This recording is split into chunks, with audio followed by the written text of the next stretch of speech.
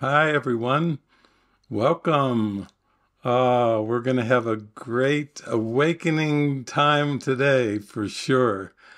This is going to be something that will warm your heart.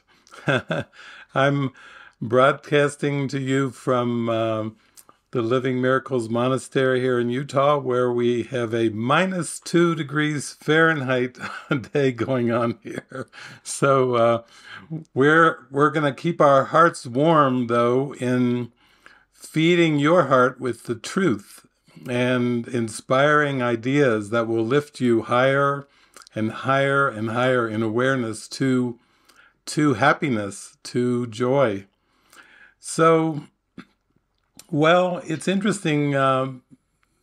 Today we're going to have a movie that is basically over 99% animated till the very end.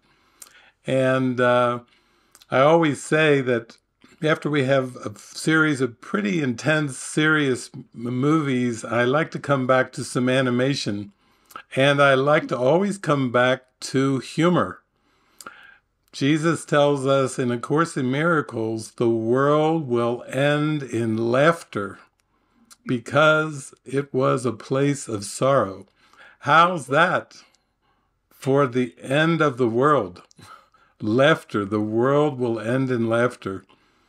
And this movie has a lot of humor in it, a lot of wit. It's deep, it's profound, and yet it's also very fast-paced and fast-moving. So I don't think there's one single lull in the movie. This is a fast-paced animated movie that will take you on a ride. But it's the kind of ride that all of us want to go on because we want to be happy. So, as usual, you voted for your themes, and the top theme that you voted for this week, which is what our movie will take us into, is coming into true honesty, being aligned with the source in all I think and say and do. And the second theme was accepting I am perfect just the way I am. Those two themes will guide us today as we move through this movie, because we want to live an honest life and we want to feel we're lined up with our source, because our source is love, and our source is happiness and joy and peace. And that's really in our heart. That's what we're praying for. We really want to have a very happy, joyful life. And in order to stay aligned with the source, we do have to accept ourselves as we were created by God. The ego made the body. The ego made the personality. The ego made the perceptual world of time and space. It made the stars and the planets and the mountains and the trees. The ego projected a world that was meant to be a hiding place, as Jesus says in the Course, a place where God could enter not. The world was made as a veil to cover over our true identity as pure love. The world was made as a distractive device to distract us from going within and finding the love within our hearts. And the world was made as a place of hatred and sorrow, and many of us have gone through a lot of experiences that were pretty difficult, pretty dark experiences, but Jesus is saying not to worry, you just had a misperception, and I will help you correct your perception, and then you'll see things truly, and you'll know that you were just mistaken about the world. The third theme that was voted on is don't be fooled by the tricks of the ego. The fourth theme is facing the belief in loss. And finally, the last one is seeing that giving and receiving are the same. So, this movie we're going to see today is called The Lego Movie. Is anybody familiar with the children's toy called Legos? These are little building block toys, yes, where you can build things and build all kinds of things, and that's kind of pretty symbolic of this world. This is a world where there's a lot of building. Jesus tells us in the Course, he tells us that you learned this world and you kept building on and adding on complexity on top of complexity on top of complexity. You learned a world of images that has no reality whatsoever. And you never really paused to ask, why am I doing all this building?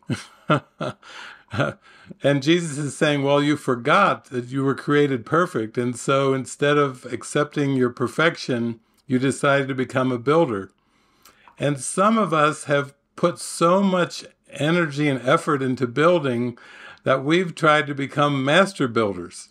You see, that's what you try to do when you're off in a world of illusions and you're trying to overcome deep feelings of unworthiness and lack, sadness, sorrow, hatred, all kinds of dark emotions.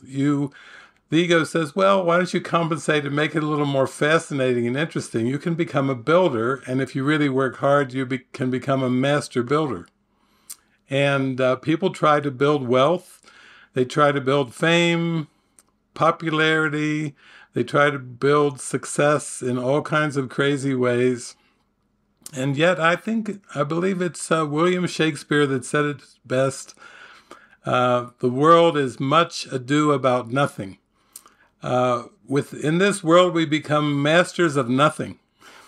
we don't know who we are if we identify with this world and the images of this world. And so we think that we can become good at something, but really we're just slip-sliding away, like the Simon and Garfunkel song. Believe we're nearing our destination, but in fact we're really just slip-sliding away. So this world is a trap. When I mentioned one of the themes was don't be fooled by the tricks of the ego, every image that seems to be a separate image in time and space is a trick of the ego. Tricks are not here and there. The whole perceptual world is a trick. Jesus tells us in the Course, he says, a son of God can only be happy in the environment in which the Son of God was created. Well, that is heaven. God created us as spirit, and we can only be purely happy in heaven and nowhere else because there is nowhere else. Heaven is reality. Spirit is reality, and the images of the cosmos are fictitious. They have no reality whatsoever. In a couple weeks, I'm going to show an amazing movie called Einstein and Eddington, where it'll take quantum physics all the way into a whole different perception of this world, and using Einstein's theory of relativity show that everything in the cosmos is relative. Gravity is relative. Space is relative. Time is relative. Everything you can think of, knowledge in this world is relative. The human body is relative. Countries are relative. And even physics, as we'll call Newtonian physics, are all relative. And there's only one absolute, and that absolute is God. God is the only thing that can be known. And who you are as a creation of God is tied into that. So this movie is called the Lego Movie, and some of you might remember the theme song from the Lego Movie. Everything is awesome. Everything is cool when you're part of a team. Everything is awesome when you're living the dream. And today Jesus was saying, well, I can give you a reinterpretation of that.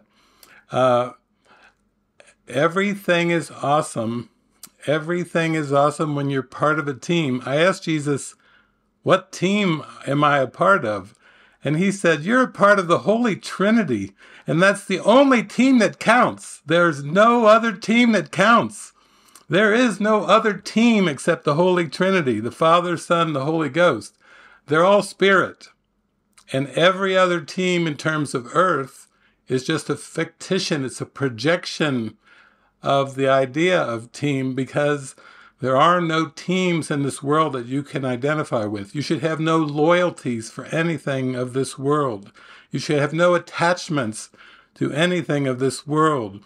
You should remember you're a creation of an eternal God who created you perfect in eternity, and that team of the Holy Spirit, we'll call it, is the part of a team where everything is awesome. And that's the only way the awesome word applies into spirit, to eternity.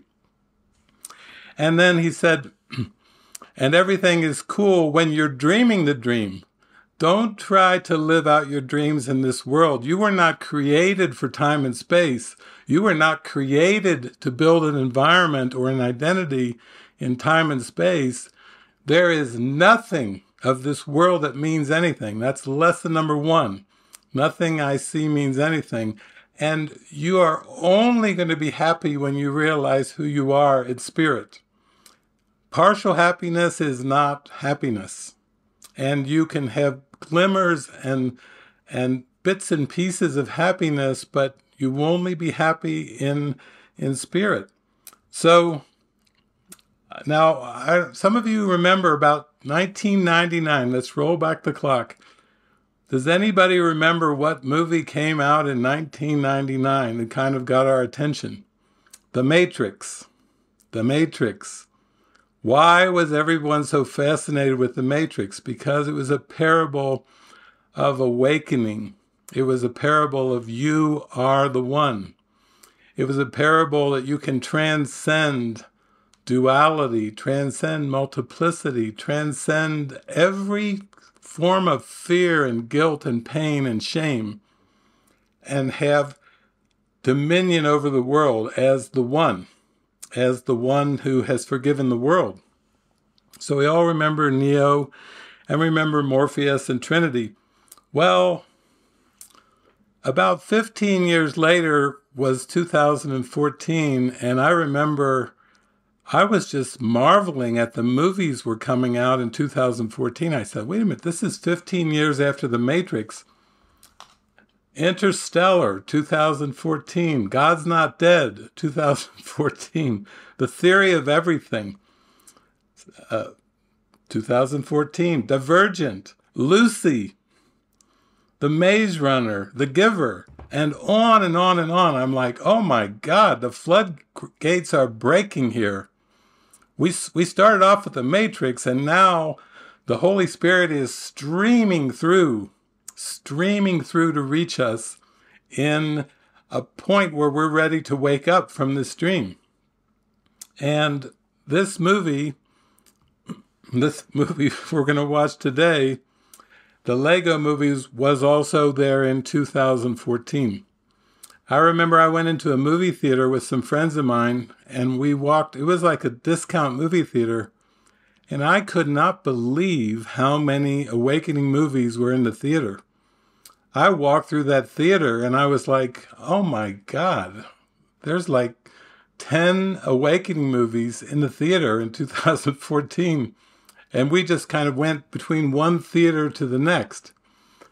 And I was out in the hallway, and a mother and a father had brought their little boy. I think he was about 8 years old. And the father said, well, I'm going to see the Lego movie. And the little boy said, I think I want to see that, Dad. And his dad said, okay, come with me. And the mom said, I don't think the Lego movie is for you. Well, I just was watching the scene because I thought, here this little boy has a choice whether to follow his dad into one of these profound awakening movies or not at 8 years old. And it was just a beautiful scene to watch, because when our mind is ready, we start calling forth witnesses to spiritual awakening. And that's what activates our awakening, is our desire to experience the truth, to let go of the lies, to let go of all the things that distracted us from knowing God. And now it's time to wake up. This is our big wake-up call. So we're going to watch the Lego movie. This is The Matrix, only it's made into an animated movie, so even kids can follow the Lego movie. That's right. And also, The Matrix, I have to say, The Matrix was not really a comedy. There were not really very many comedy scenes in The Matrix. Not so with this movie. This is made for the children. We're all children wanting to wake up to know our Creator. And this movie is packed full of humor. It's just, every scene is loaded with humor. This is so great to have a wake-up movie with animated characters, Lego characters, and it's got superheroes in it. It's a parody on this whole world. I have never seen a movie that pokes fun at this world so much as this movie. It pokes fun at business. With Mr. Business being the main character.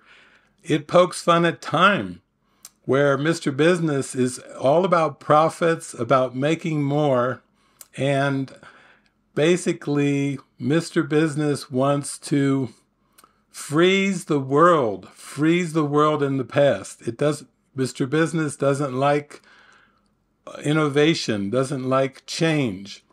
Mr. Business just likes pain and suffering and guilt and wants to freeze the whole world with the Fraggle. And basically the Fraggle is basically super glue. It's basically super glue where some of the letters have been taken out. So the ego is always trying to freeze our mind into the past. Anytime anyone accuses you of something, they're trying to freeze your mind into the past instead of witnessing the presence of the holy instant. Anytime somebody is pointing out grievances to you, something that went wrong in the past, something that you're locked into based on the past, that's the ego. And in this movie, we're going to see that is what Mr. Business is trying to do. He's trying to end the world by freezing it. So if the ego could just take a snapshot of this world, it would just say, you are the past, you are the separation, you are the guilt, and there's nothing you can do to escape.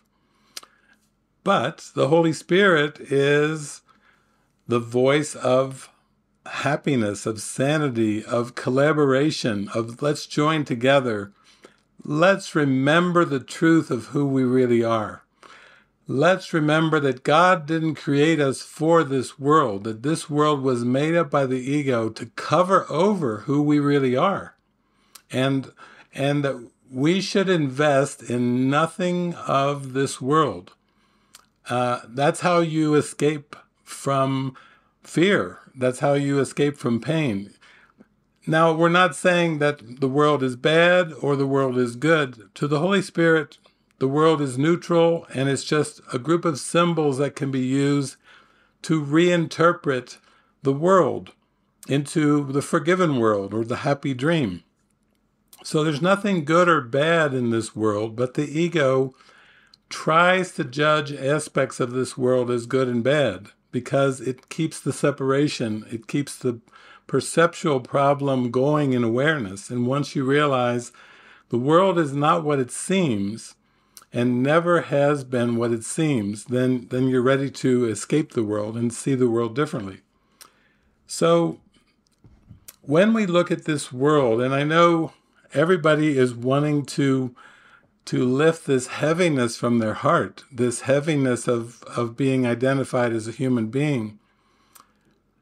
And the two main ways that the ego tries to reinforce a bodily identity is either to accentuate individuality, to accentuate the autonomy of the personality self, to accentuate the belief that you as a person can be a hero. And what Jesus is telling us is the hero of the dream is the body. Heroes don't escape. Heroes are distractions. Superheroes, Batman, Superman, Wonder Woman, all the superheroes, Mighty Mouse. There's a lot of superheroes. One thing we know about superheroes is they're always into saving bodies. Superman is always trying to save bodies. Batman, Batgirl, all of them are trying to save bodies, and Jesus is telling us, no, no, no. The body is not in need of saving. It's your mind. Your mind is sleeping and dreaming, and it's perceiving a hallucination of a world, and that world is not real. It's your mind that needs the help. It's your mind that needs salvation. Your body does not need salvation. You don't need superheroes. Superheroes are an invention by the ego to put yourself, to distract on something else, to cheer for someone, and root for the superhero to defeat the evil ones. Jesus is telling us there aren't any good guys and bad guys. There are no heroes and evil people in the world. It's all a projection of the ego to keep you from going inside and forgiving the entire world, because God didn't create anything of this world. The whole perceptual world is a perceptual temper tantrum. It's a perceptual nightmare. There's no way to escape it through heroes. And that's why Jesus has the hero of the dream section in his text, because he's saying the serial adventures of the body is what the hero of the dream is about. So in this movie, what we're going to see is it's a world of conformity. It's a world of people-pleasing. The Lego movie is, it's called Bricksburg. That's what the name of the place is, Bricksburg. It's the Lego world. And this world is entirely built, just like this world that we perceive with our five senses is entirely built. It's also a world of conformity, of rules, where you're supposed to fit in. And the way that you're supposed to be happy is by following the rules and fitting in. Has anybody here tried to follow the rules of this world? Okay, Don, there we go. Don's got his hand. Do we have any rebels? Do I see any rebels? Ricky, get that hand up there. We've got rebels and we got conformists here. And the ego doesn't care which way you go, because if you rebel against the world, you still believe it's real. And if you conform to the world, you still believe it's real. So the ego doesn't care whether you rebel or conform, because its world is made on false rules. And if you fight against the rules or you obey the rules, God didn't create the world's rules. God didn't create gravity. God didn't create time. God didn't create space. God didn't create the laws of physics. For every action, there's a reaction. Guess what? God didn't create economics. God didn't create the laws of medicine. God didn't create the laws of nutrition. God didn't create the laws of interpersonal relationships. That's right.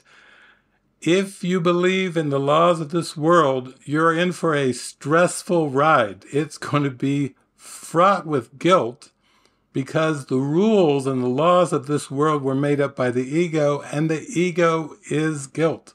The ego itself is guilt. It's a death wish. If we follow the laws of this world, we're following a death wish. Why would we be surprised if we're upset if we follow the rules of a death wish? Why would we be surprised? So, Emmett, he's our main character. Emmett he's our little yellow Mr. Lego, and he he just follows the rules. He tries to follow all the rules to be a good person. He tries to exercise. He tries to eat right. He tries to obey all the rules of the world.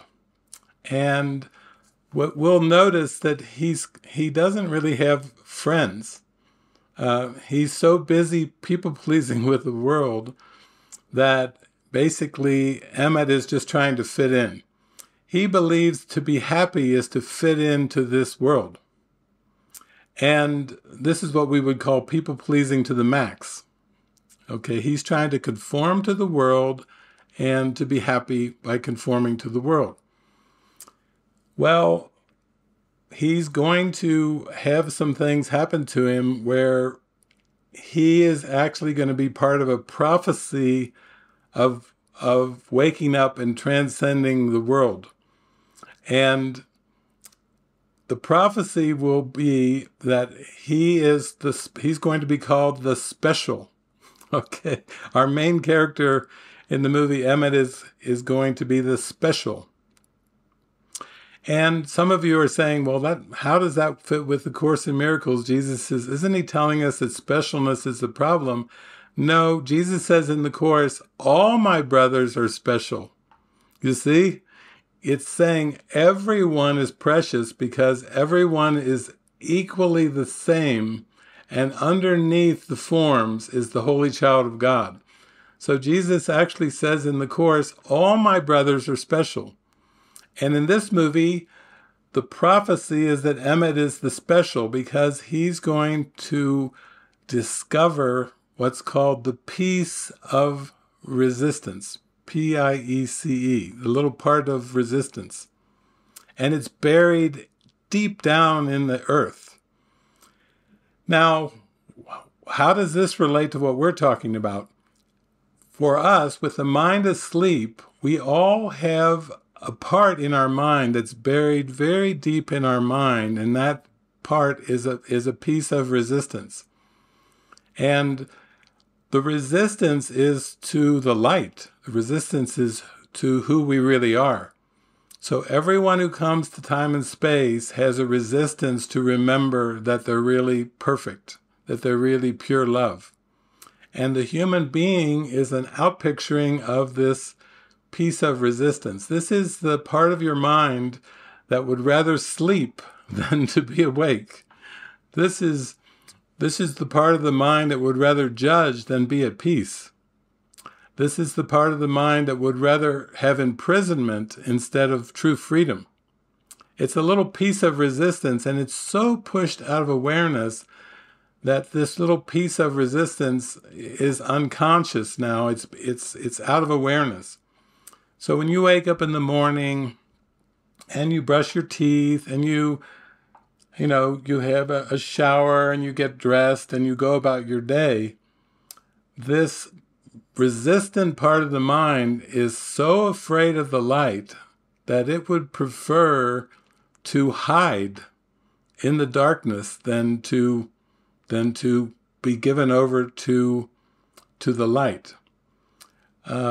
Jesus says in the Course that this little part of resistance, this little belief in separation, he says, it doesn't belong to you. Give it back. In other words, Jesus is encouraging us to give our piece of resistance back to the Holy Spirit. Imagine if you had it in your hands and Jesus said, you don't want that. You don't want that resistance. You need to give that to the Holy Spirit because you'll be really happy when you give the resistance over. But while you hold on to the resistance, you are choosing to be miserable. You are choosing to be less than wholly happy. So in the movie, Emmett, there's a prophecy that Emmett will find the piece of resistance. And when Emmett does, the piece of resistance is going to stick to his back.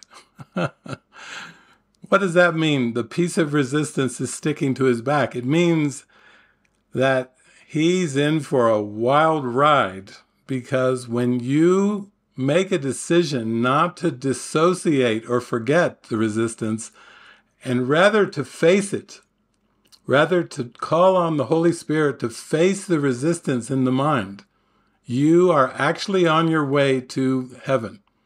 You are going to remember heaven because you're not trying to hide the resistance. Every day when you wake up, you're saying to the Holy Spirit, bring it on. Let me face my resistance to love. And wow, I can tell you it's a rocky ride. You know, if we thought we had a pretty nice life, wow, hold on to your hat when you start to face your resistances, because that's how you break free from the resistances. That's a as Ricky would say, that's a ride of a lifetime. That's a ride of a lifetime when you face the resistance, when you're not going to try to pretend that it's not there, but you're going to say, bring it on. Bring it on. I want to face it.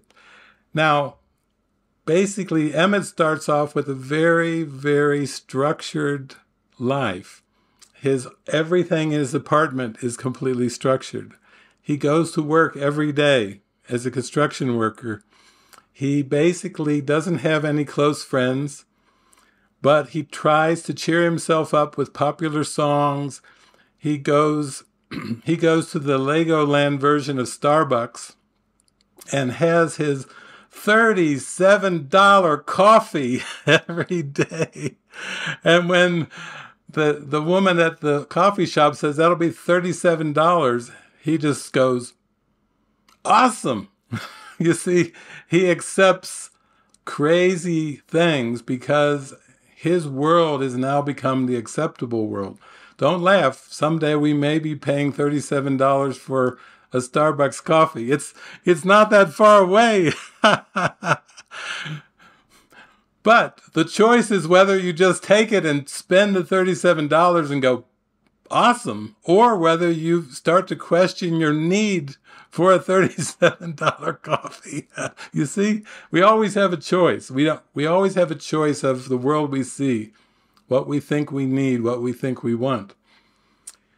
So when we go into this movie, we're going to see that Emmett will discover the piece of resistance. He doesn't know what it's about, but in this movie, Morgan Freeman plays the voice of Vitruvius. You know, like Morpheus was there in the Matrix to help guide Neo. Vitruvius, Morgan Freeman always ends up playing God or the Holy Spirit, or it doesn't matter if it's an animated movie. He's always the voice of wisdom. But this is the funny Morgan Freeman. This is the comical one where they're going to poke fun at gurus. They're going to poke fun at everything. It's a parody on this whole world. They're going to poke fun at the spiritual journey. They're actually going to poke fun and make a joke out of the spiritual journey. But that's why you got to love this movie, because it's starting to teach you, remember to laugh. Don't take anything serious. Don't take anything serious in this world. That's what this movie is really showing us. Yes, there's superheroes. Batman's in it. Superman's in it. The Green Lantern's in it. A lot of the superheroes are in it. Shaquille O'Neal. Shaquille O'Neal is in this movie. The Shaq is in the movie because it's going to blend all the different characters of time and space, and it's going to say that even if you have had seemingly success in this world, maybe you've developed your skills, and maybe you have some very highly developed skills, and in this world, in Lego world, you would be called a master builder. Some of us have learned how to develop skills in time and space, and we've learned how to use the skills with the power of our mind to make what we believe is good in this world. Although the Holy Spirit knows nothing is good or bad. It's all just neutral. So in this world, the manifestors, I'm going to use the word manifestors, okay? We'll use a New Age term. In this movie, the manifestors are the master builders. They can use the power of their mind to build things in many different ways and shapes. But it still doesn't make them happy. All the master builders are still not happy because remember, this is a world of illusions. So what does it mean to build something in a world of illusions? It means nothing. It means like you've just demonstrated to yourself you can use your skills to make nothing. You can try to convince yourself it's something, but really it's still nothing. But when you bring all of these characters together, all the superheroes, all the characters, and they start to actually collaborate for a greater good that's beyond each and every one of them, then you start to get in towards the forgiven world. And that's why, even though each of us have different skills and abilities, it's not until we give them to the Holy Spirit to use that they really start to bring happiness in our life. Because the Holy Spirit is like the symphony conductor that can use all the skills of the ego to point toward the light. And that's what this movie is really about. It's not about trying to defeat an enemy, which much of our movies, they're always about the good ones facing the bad ones, and do the good ones defeat the evil ones. This movie is not about that. This movie is about collaboration. Because the one thing about superheroes is they usually operate very autonomously. And they're always trying to save people. But this movie is about learning to collaborate so that you can let your mind be saved by the Holy Spirit. And that's what the first two themes are really about. Coming into true honesty, being aligned with the source in all I think, say, and do, and accepting I am perfect just the way I am. When we say accepting I'm perfect just the way I am, that's talking about our spirit. That's not talking about our personality selves. That's talking about our spirit. That's what's perfect. The body and all of its serial adventures are just opportunities for us to let go of identification with the body and to really serve happiness or to serve God's will. So I think you're in for a beautiful ride today. I remember when I first saw this movie in the theater, I just had a big smile on my face because I went, what a trip. This is a modern day animated spiritual awakening movie that emphasizes collaboration over competition, that emphasizes joining over pride, that emphasizes spiritual awakening over success in terms of the world. This is a movie that emphasizes humor over seriousness. And we need a lot of movies like that. We've had some pretty intense movies recently, so Jesus won't only let me show 3 or 4 real intense movies when he's got to come back to the comedy. Jesus is a comedian. He's always telling us, don't take anything of this world serious, because nothing here is serious. Everything is light and lighthearted if you can see it with the Holy Spirit. You will laugh when you see it with the Holy Spirit. So enjoy the ride today with Emmett, and I'll pop in from time to time, and I think we're going to have a good laugh. The parodies and the jokes are just throughout the whole movie.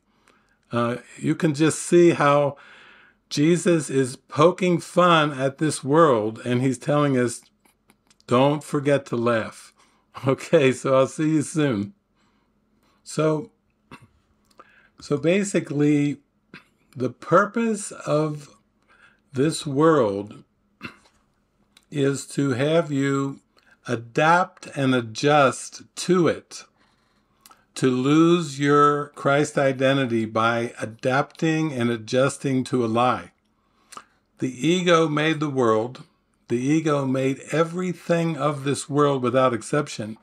And if you feel depressed, it's because you have given over your mind to follow rules that God didn't create, to defend against dangers that God didn't create, to protect yourself against something that seems real but isn't really real, because the identity of a body, of a person, and all of the rules of economics, of medicine, of being liked, of knowing the right people, of being popular, of being of everything, even of relationships, the ego is constantly saying, how are your relationships? And if your relationships aren't fulfilling, then the ego says you aren't fulfilling.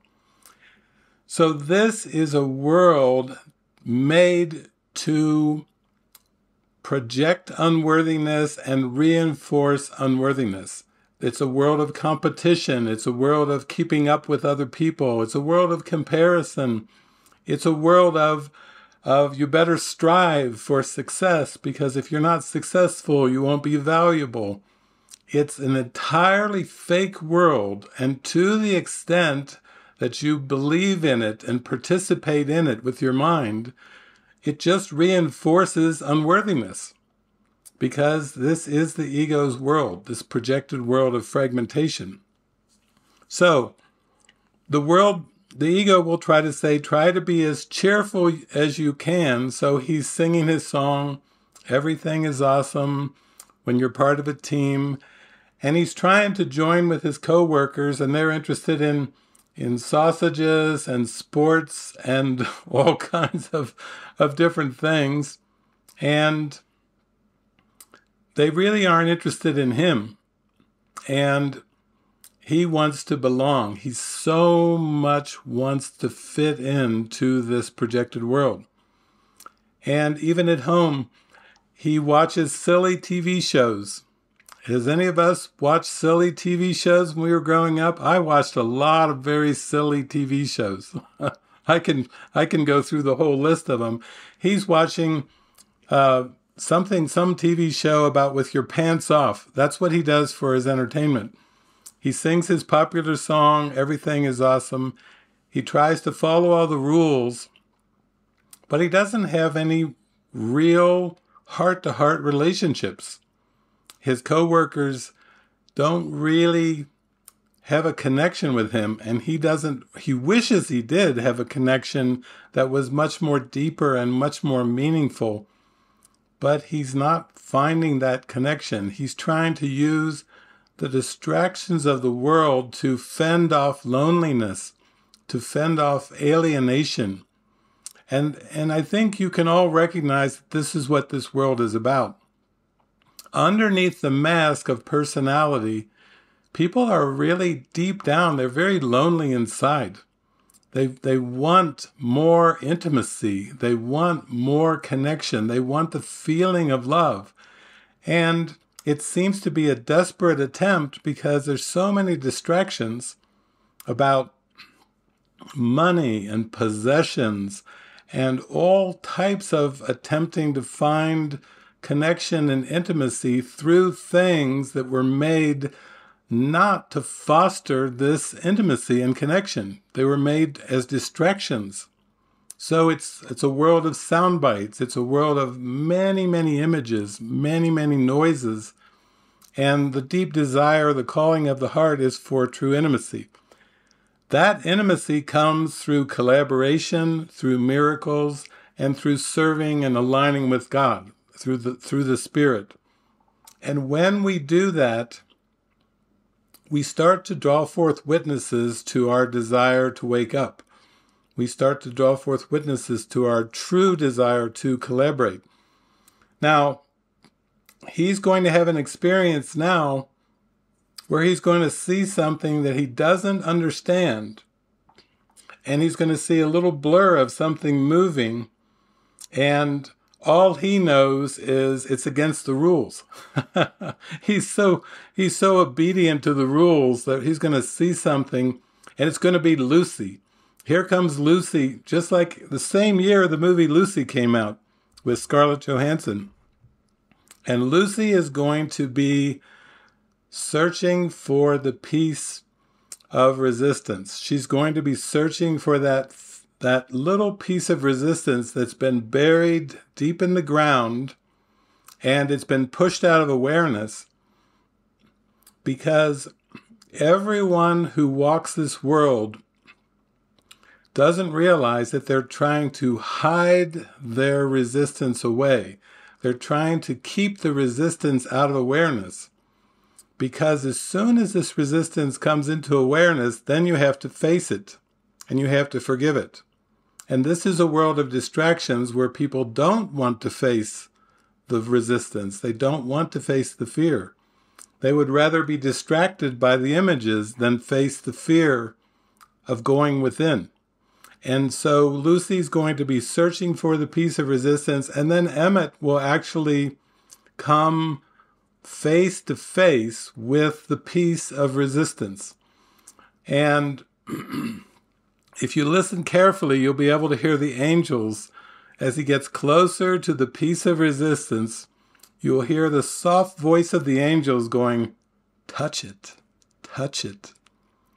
Touch the piece of resistance. The angels are encouraging him to touch it, like face it.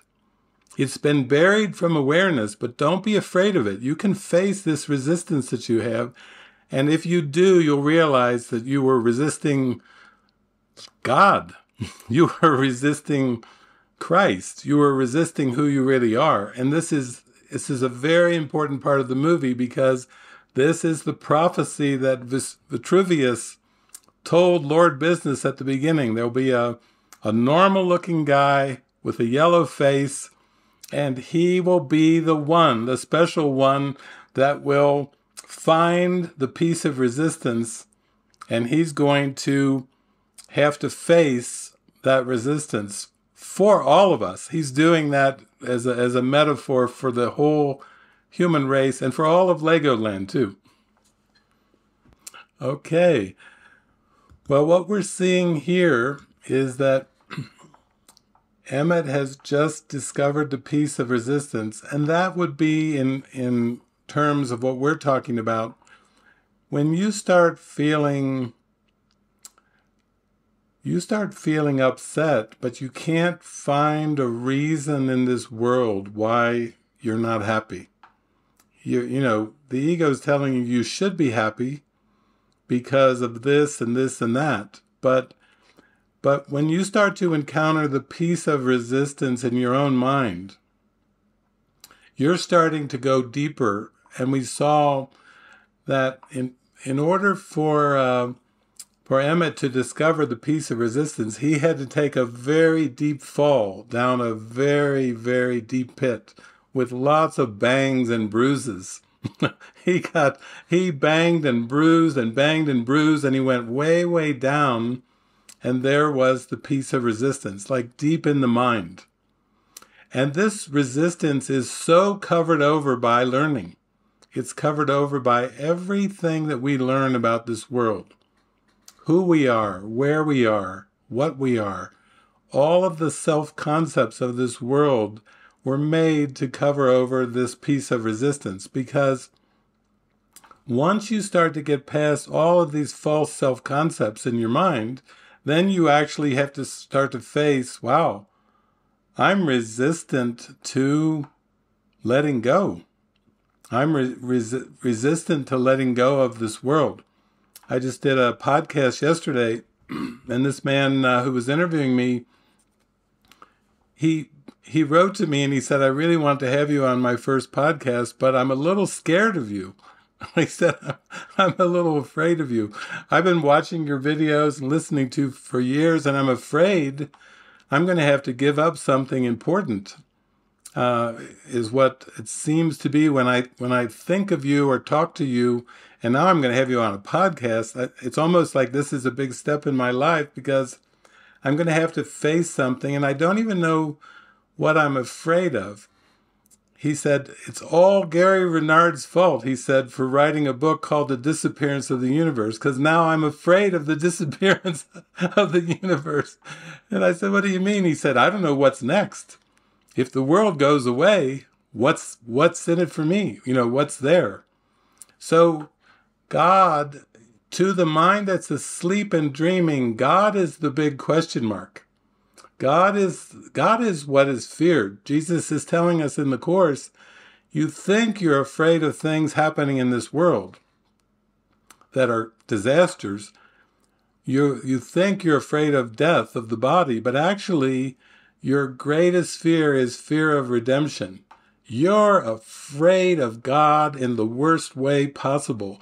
You are terrified of God because you think God will cost you your identity, your individual identity, your personality identity, all your personal friends, your personal family, your personal pet, your personal house.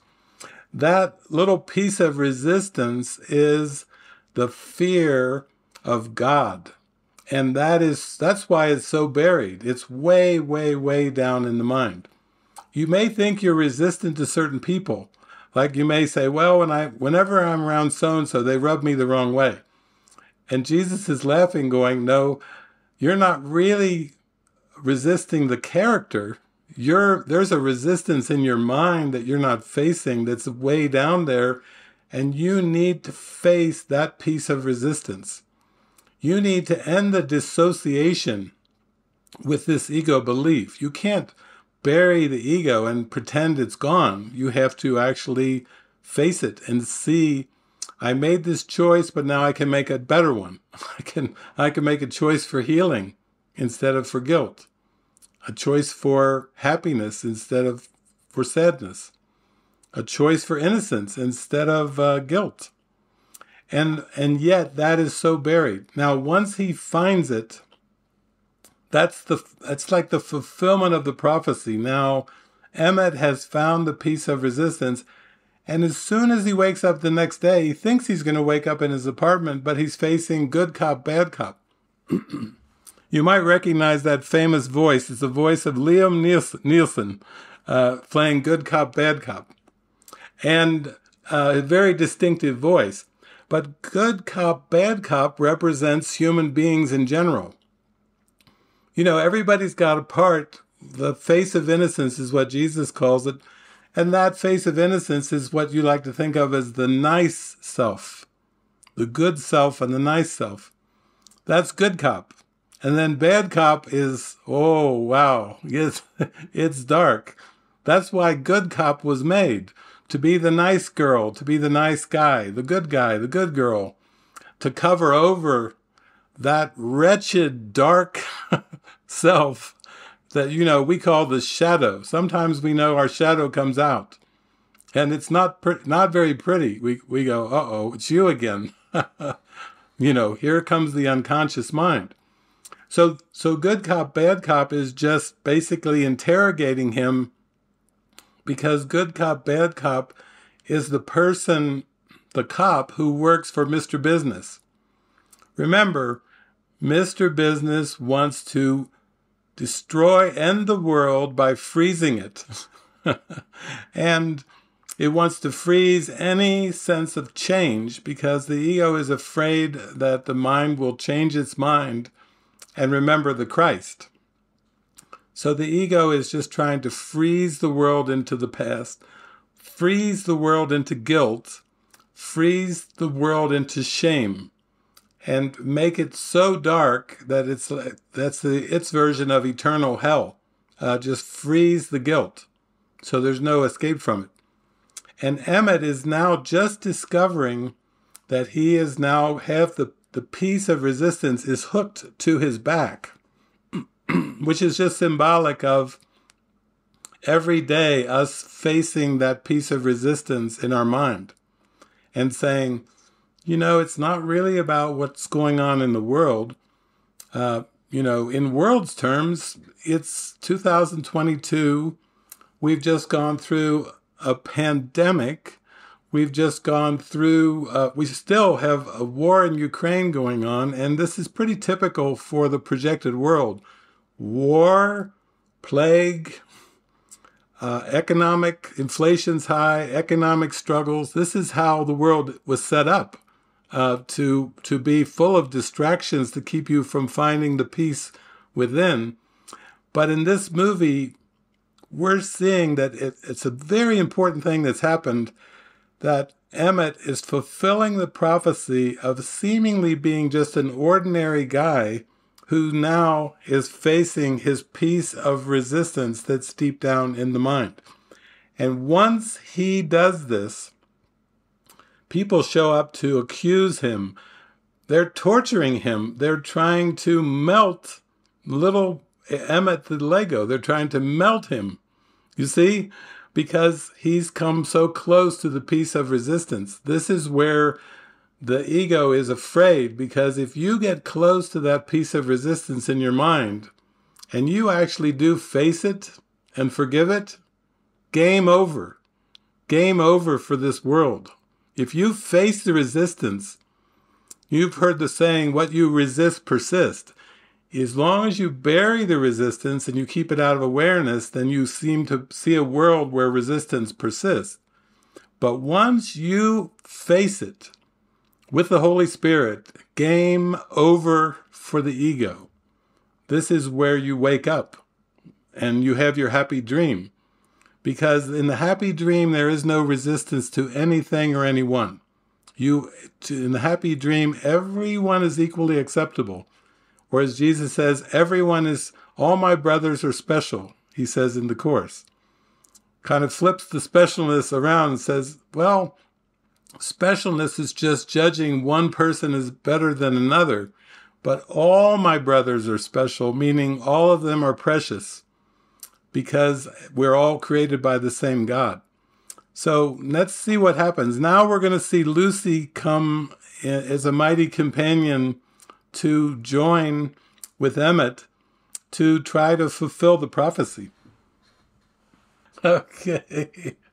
So very much like the Matrix, when Trinity has all these skills, her martial arts skills, she can fly a helicopter. Trinity's great on a motorcycle.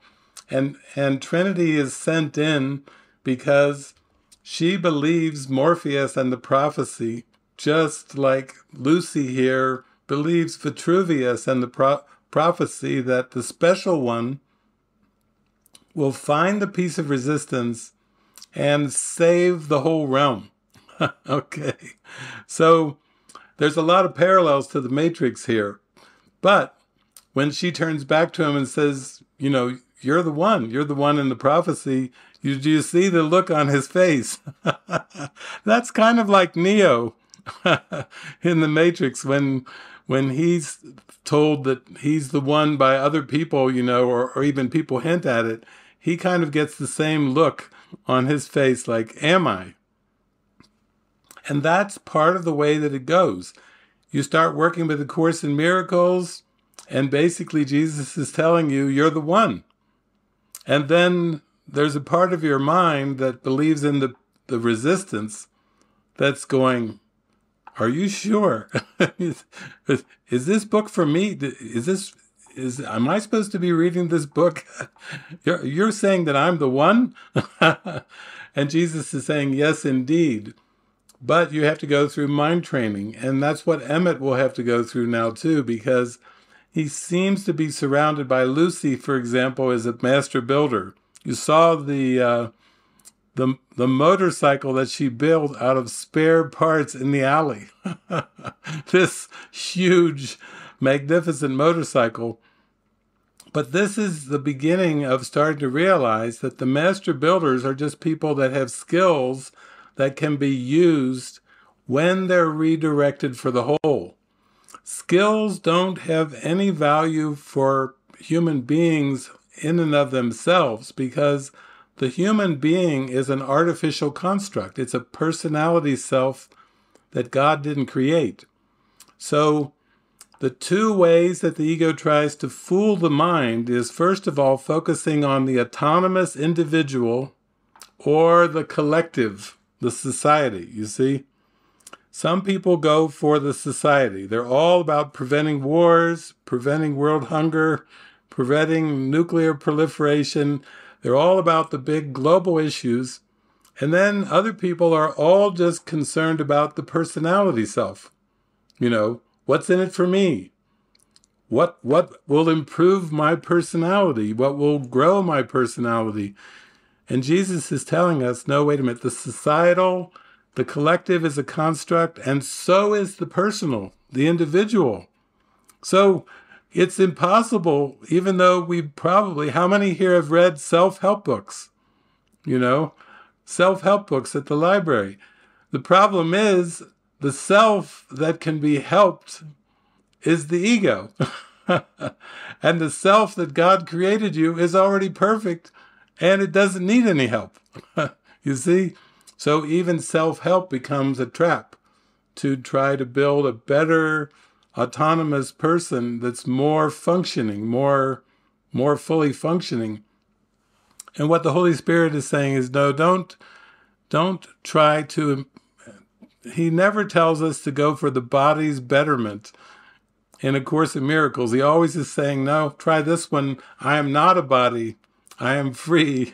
I am still as God created me. He's not one for small self-improvement. He's not one for small self-betterment. He's not one for autonomy or for the society, because Jesus knows that both the personal self and the societal self, so to speak, are both illusions. And that in this world, we try to gain self-worth by collaborating in an ego sense with other bodies, when really it's just the Holy Spirit saying, let me use the body to bring you to a unified experience of mind, because there's only one mind. In the end, if you starts off with collaborating with people, like we'll see in this movie, but the whole point of collaboration is to reestablish your connection with God, with the Holy Spirit. And the true collaboration is always with the Holy Spirit. So when you want to collaborate, that's when you pray. You pray to the Holy Spirit and you say, tell me what to say, what to do. Lead me, guide me, direct me. Because the Holy Spirit is the communication link with God. And the Holy Spirit offers collaborations, miracles, instructions, guidance. And that is what frees the mind from the belief in this world. So we're at the beginning stages for Emmett, and now Lucy has appeared. Soon we're going to see Vitruvius, like the Morpheus character, and we're going to see a bunch of other people superheroes used in collaboration. But the key thing to remember is everything starts with the prayer of your heart. If you want to truly collaborate, you just pray for it. And then you let the Holy Spirit show everything that you need. All the people will show up that will help reflect this new purpose. But you don't have to seek for the collaboration in the form. You pray to the Holy Spirit for the collaboration, and then you just allow the form to show up. And you just accept whatever shows up as a perfect answer to the prayer of your heart. So now you're beginning to see from this movie that the ego has one purpose as a death wish, and that's to keep things or the world the way it's supposed to be. And what exactly is the ego's way that it's supposed to be? Separation, fragmentation. The entire world was made to reinforce separation. All of time and space was made by the ego to reinforce the belief in separation, without exception. So, Jesus tells us in the Course, he says, the world was made in hatred. Look at that sentence. The world was made in hatred. Look at the sentence where Jesus says, the world was made as an attack upon God, a place where God can enter not. Look at what Jesus is teaching us. He's teaching us that the projected world of linear images of time and space, the cosmos, was made by the ego as a lie to cover itself in the mind, to come up with this plan that things need to be a certain way. And think about any time you get upset, isn't the upset is because of the belief that things should be different. Somebody should have spoken differently. Someone should have been kinder. Someone should have smiled at us instead of frown. All the outcomes of the world, it doesn't matter what they seem to be. The problem is the belief in the mind that things should be different than they are. And what is the solution? The Holy Spirit teaches, let all things be exactly as they are. All things work together for good. There are no exceptions except in the ego's judgment. So the main thing that Mr. Business or Lord Business is trying to do in this movie is he doesn't like that there's master builders. He doesn't like freedom of expression. Of course, the ego does not like freedom of expression because God created us as the Christ. And in heaven, which is our natural condition, we have continuous freedom of expression. I know you're all saying, well, that would be fun if I could just have continuous freedom of expression with no limitation whatsoever. And God is like, yeah, that's right. That's my will for you. I created you to be a being that had unlimited expression of love. Unlimited expression of love. Now, when you believe in the ego, which is the belief in separation, you believe in a world of limits. You believe in a world of false laws that God didn't create. You believe that there's limits in every direction you look. And sometimes you look at the body and you think, is this all that there is? I mean, I've had some people tell me, we'll just be sitting talking and they'll say, I just wish for once I could get out of this skin. They tell me, I wish I could get out of this skin. And I say, well, it's not that you're really in it, but it's the perception that you're in it. That's the hard thing. Jesus is saying, no, you're not really a body and you're not even in a body. Once you realize you're the Christ, you realize you were never in a body. You just were hallucinating this whole body image thing. It was never real. It was never true. It was never eternal. It was never what God created. So in this movie, what we're starting to see is that Emmett has still got a lot of doubts. When Lucy's on the motorcycle with him and then the flying spaceship, she says, what's your favorite restaurant? And he says, any chain restaurant. Right away, she's like, oh no, any chain restaurant is your favorite restaurant. And what's your favorite TV show? And he says, where are my pants? And she's like thinking, uh-oh, is this really is this going to be the savior of the world? Any chain restaurant is the favorite restaurant. And then she says, what is your favorite song? And he says, everything is awesome. And then she goes, you're not the special, and then she totally loses her faith in the whole prophecy because and this is what happens when we start to evaluate the messenger. Whenever we evaluate the messenger, we start to pick up bits and pieces from the past, and we start to go, this cannot be the messenger. This is not going to be the messenger, Always poke holes. The ego will find holes in even the messenger. But this is where we have to expand our faith. So now they're in this western town now. It looks a little bit like Moab, Utah with the with the arch, but this is where they're supposed to hook up with Vitruvius, which is our Morgan Freeman wise character who had the prophecy. And this is going to be the beginning of learning to develop faith and trust, because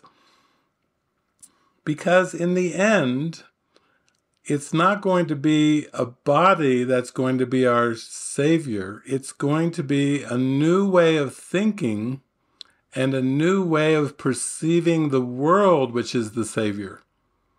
Even with Christians, sometimes they put Jesus as the savior, but the savior is the Christ mind. It's the Christ state of being. That's the savior. It's not a man who lived 2,000 years ago. That was just part of an illusion, part of a demonstration, but that's still the past.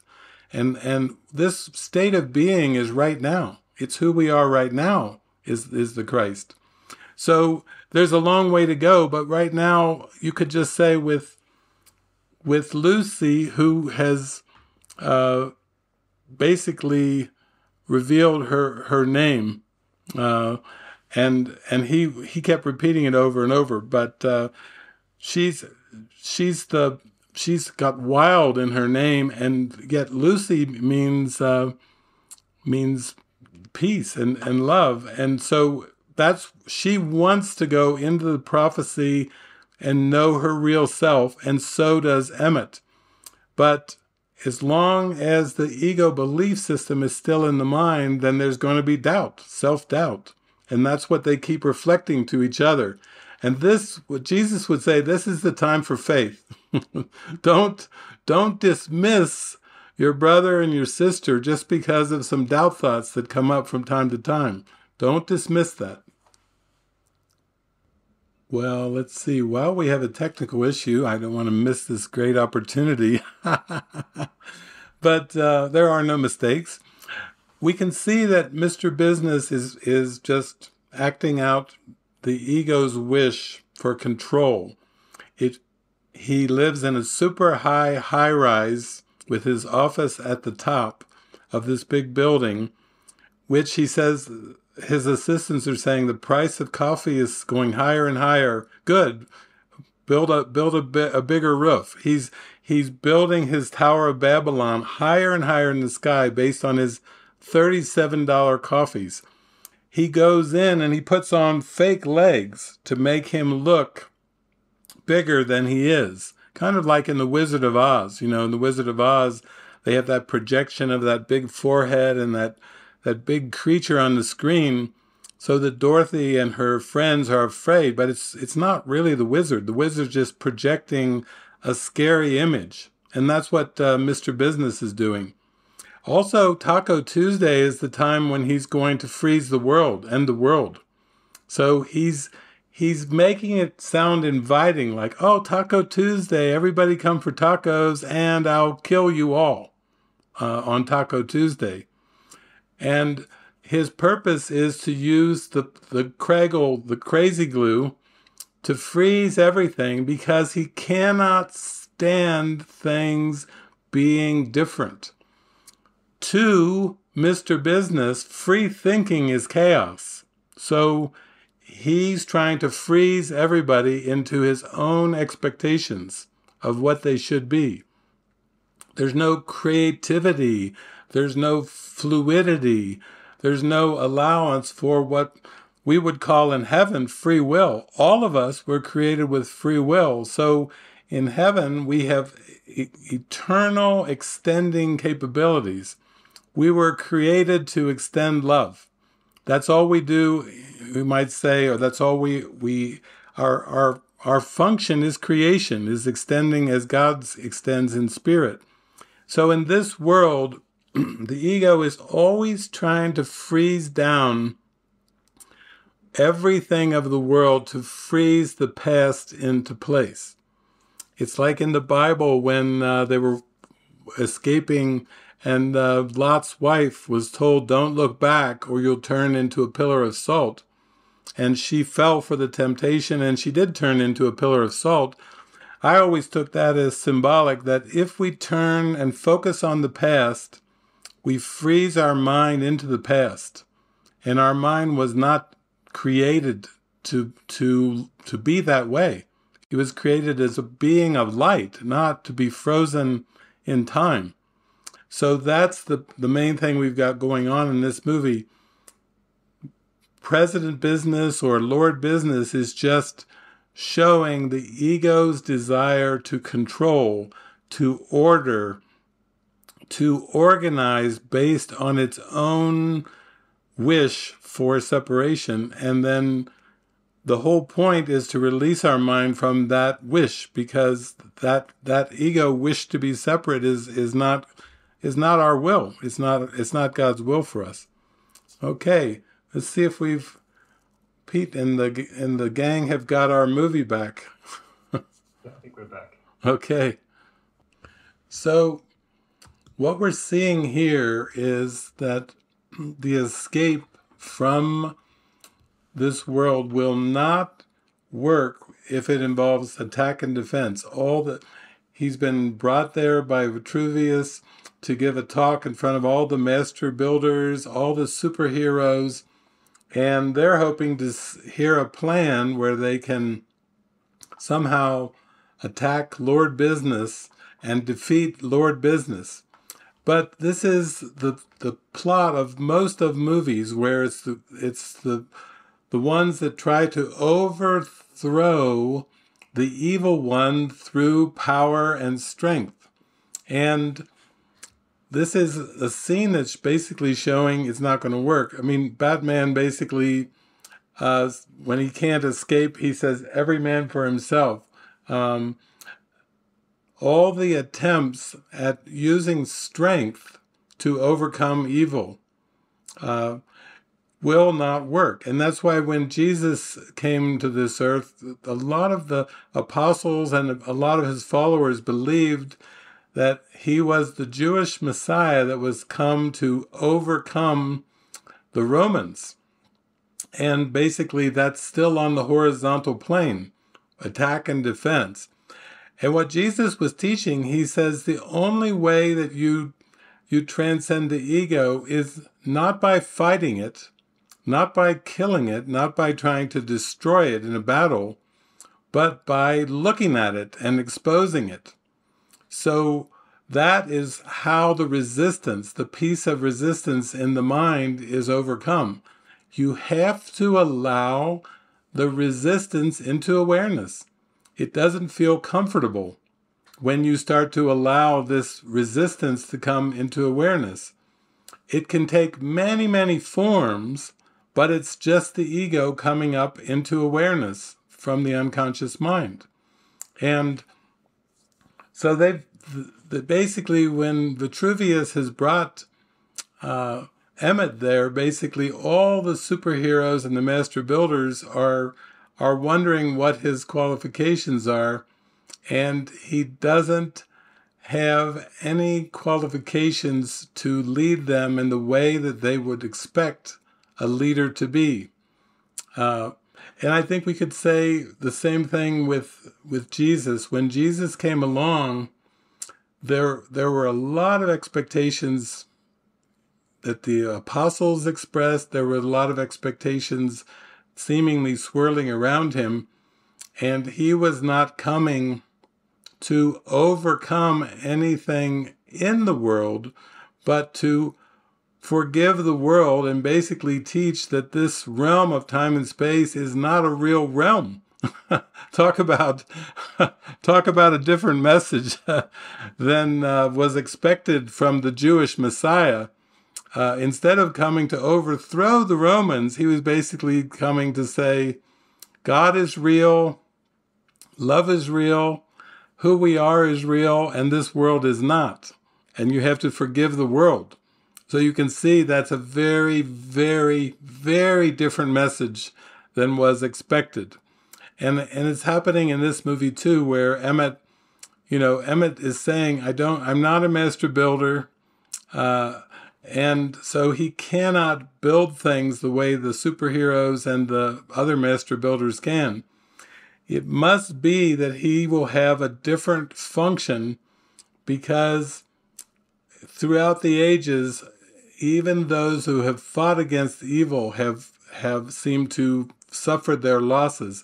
Even in the Marvel universe, you have those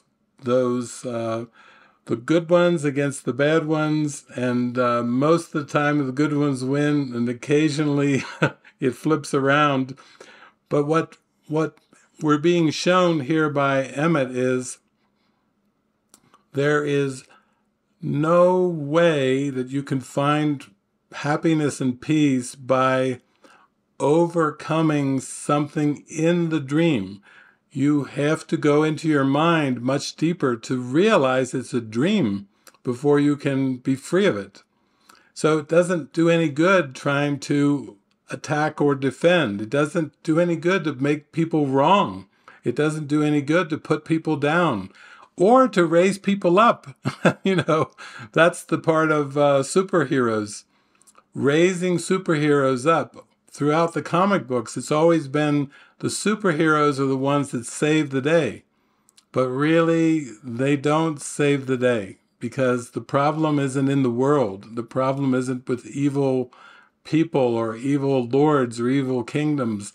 The problem is the belief in the reality of the world, and the world is only set free in the mind by forgiving it, by seeing that whatever you believe the world was, either positive or negative, was a judgment. Positive is a judgment, negative is a judgment. Now, they just went to Cloud Cuckoo Land, and they were told up there the negativity is forgiven, is basically forbidden. Negativity is forbidden. So everybody has to think positive. Has anyone tried the power of positive thinking? It's like you try to think positive and the ego's like, yeah, right. Like, the ego's like, do you know who I am? You positive thinker. Because what Jesus is teaching us is we need to forgive even positive and negative thinking, because the positive is just the flip side of the negative, you see? And Jesus is saying, empty your mind. The same thing Buddha said, empty your mind. The same thing Ramana Maharshi said, empty your mind. That whenever you look at the past, you have to forgive the good as well as forgive the bad. Recently on Facebook, I made a post where I said something like, what if this moment is the only moment there is, and there never actually was a past that preceded this moment? And right away I had a comment was, but I have good memories from the past that I don't want to let go of. You see, that's the problem right there. Even the good memories, Jesus tells us, are just shadows of the truth. And what we would call our bad memories, Jesus would say those are dark shadows. So the good memories are just shadows, and the bad memories are dark shadows. And Jesus is saying, let go of the shadows completely. Don't think that anything you saw was showing you the truth, because anything of the past, whether you sugarcoat it or whether you think it's dark, it's still veiling over the truth.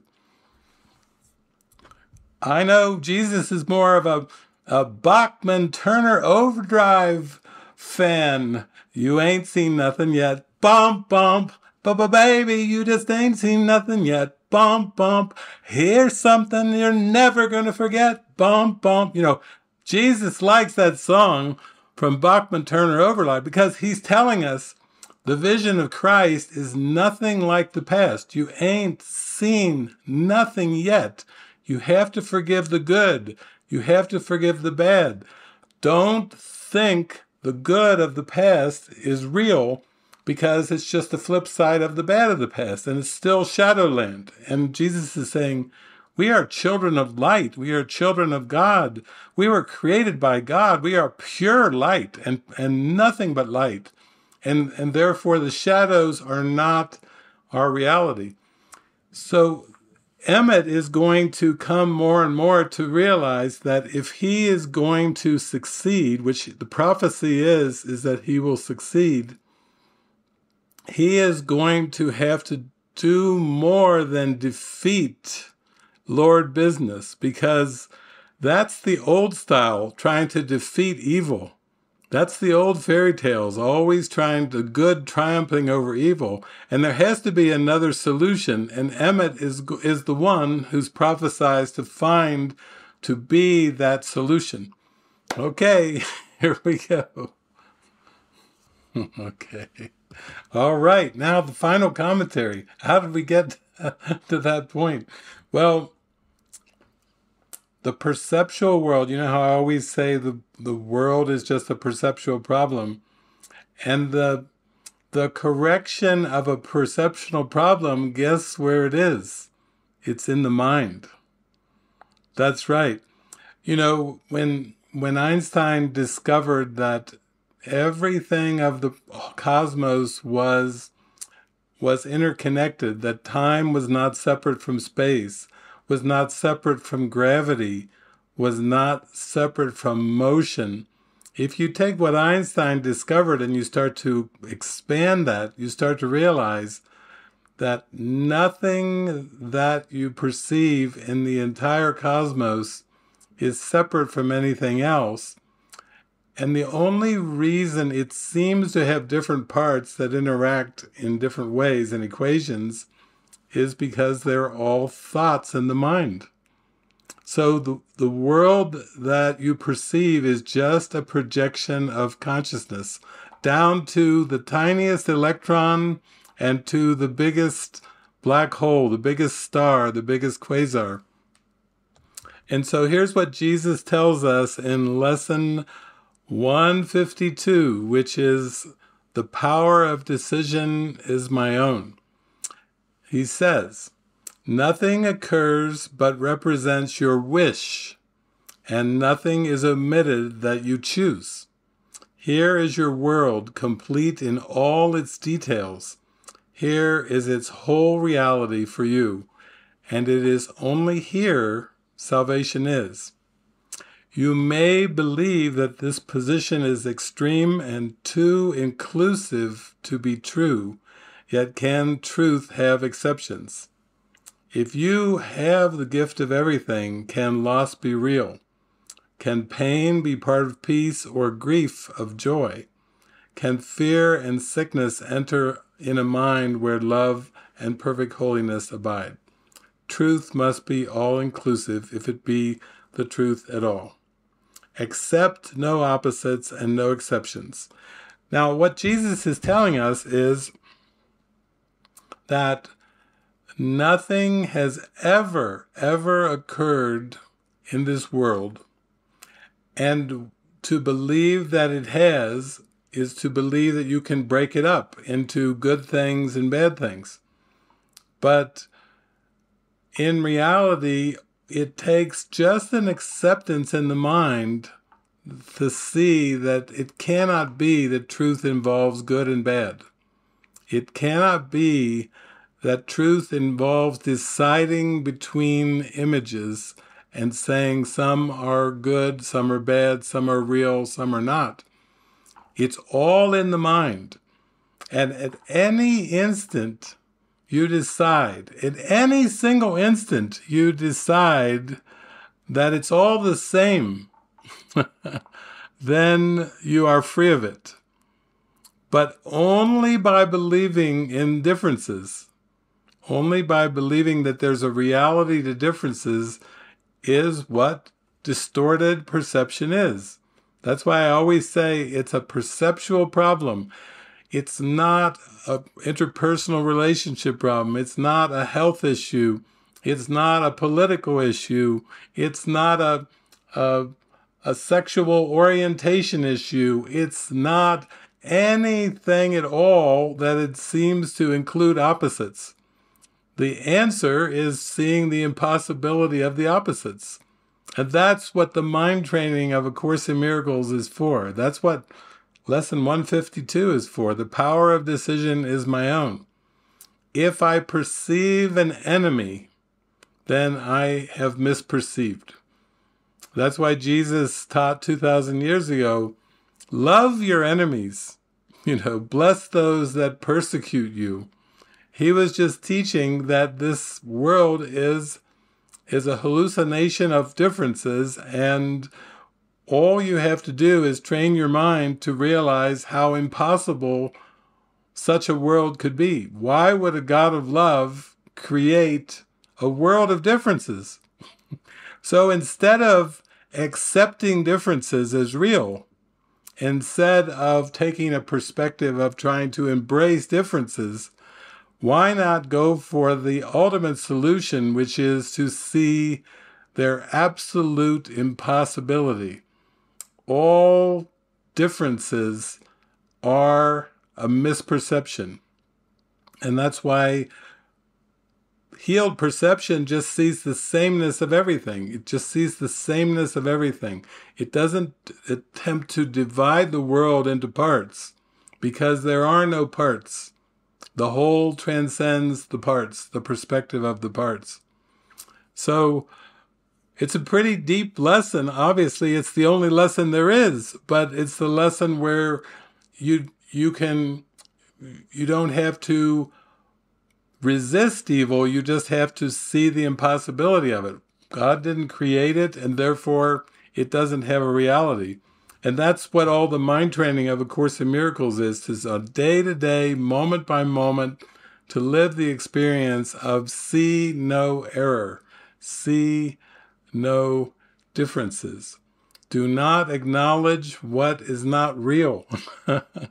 That's the first lesson of A Course in Miracles.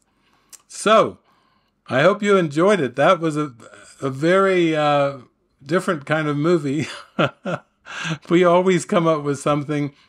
And then I will say, if you enjoyed this one, next week is next Saturday is Christmas Eve, so I'll be down in Florida. Instead of -2 degrees here, I'll be down on the coast of Florida next week, and I'm going to show a Christmas movie, a miraculous Christmas movie next week. And then if you're in for the final day of the year, I'm going to show this amazing movie I just saw a couple nights ago called Einstein and Edison, where we get to go deep into the mind of Einstein, where he discovers that there are no absolutes in the world, that time is not an absolute, that space is not an absolute, that gravity is not an absolute, that there is nothing in the cosmos that's an absolute, because guess what? God is the only absolute. And thank heavens. Everything else is relative, because everything is based on distorted perception.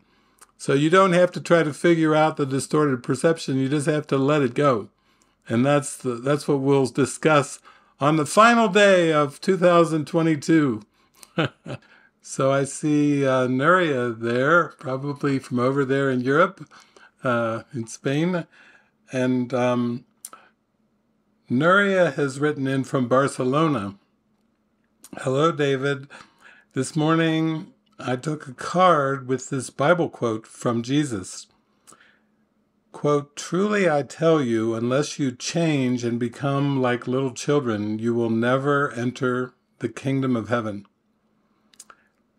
And then Nuria writes, "And then this movie feels like a powerful synchronicity.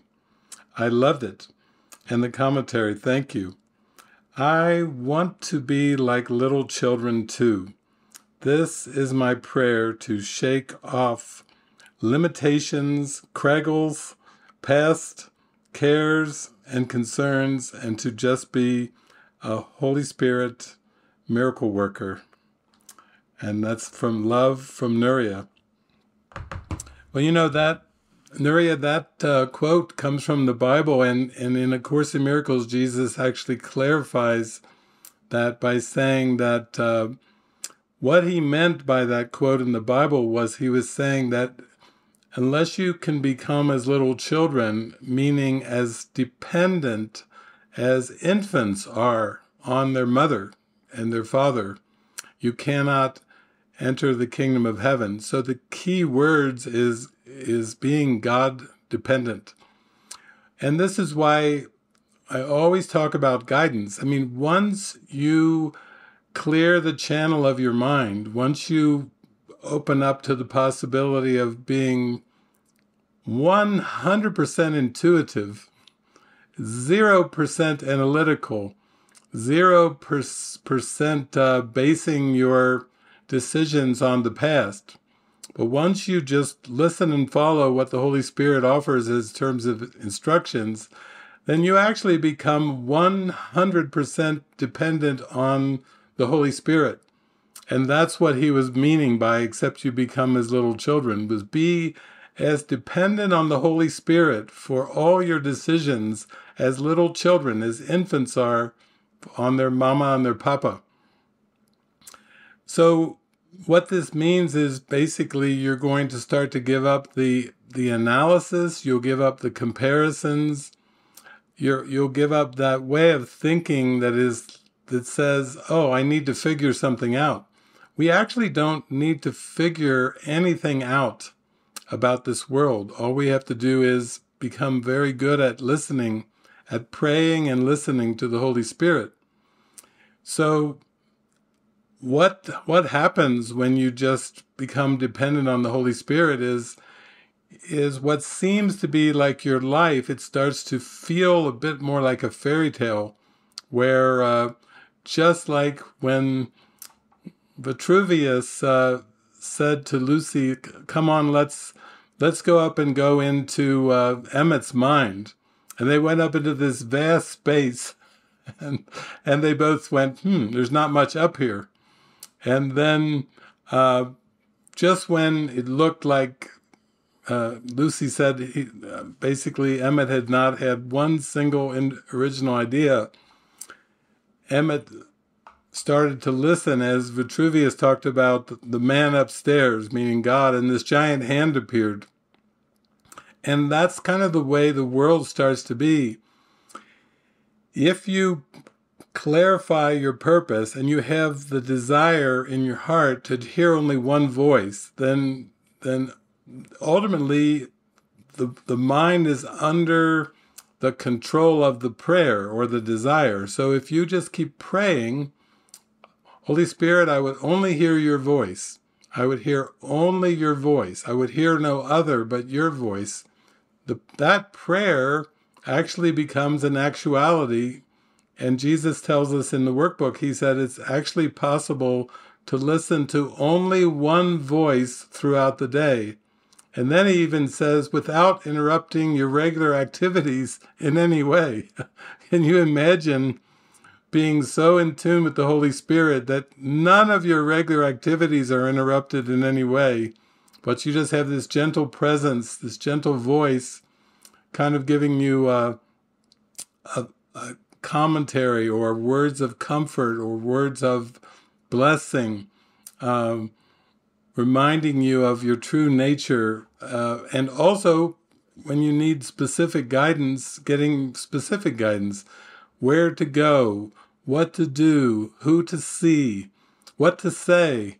I mean, there's no limit to what the Holy Spirit can provide if that dependence on that is there. Now, the ego has a whole different plan. The ego says you must provide for yourself as a person. And this is why it builds things like careers. It builds things like long-range plans. The Holy Spirit doesn't have long-range plans. The Holy Spirit has a holy instant plan. And that plan is to drop into the present moment.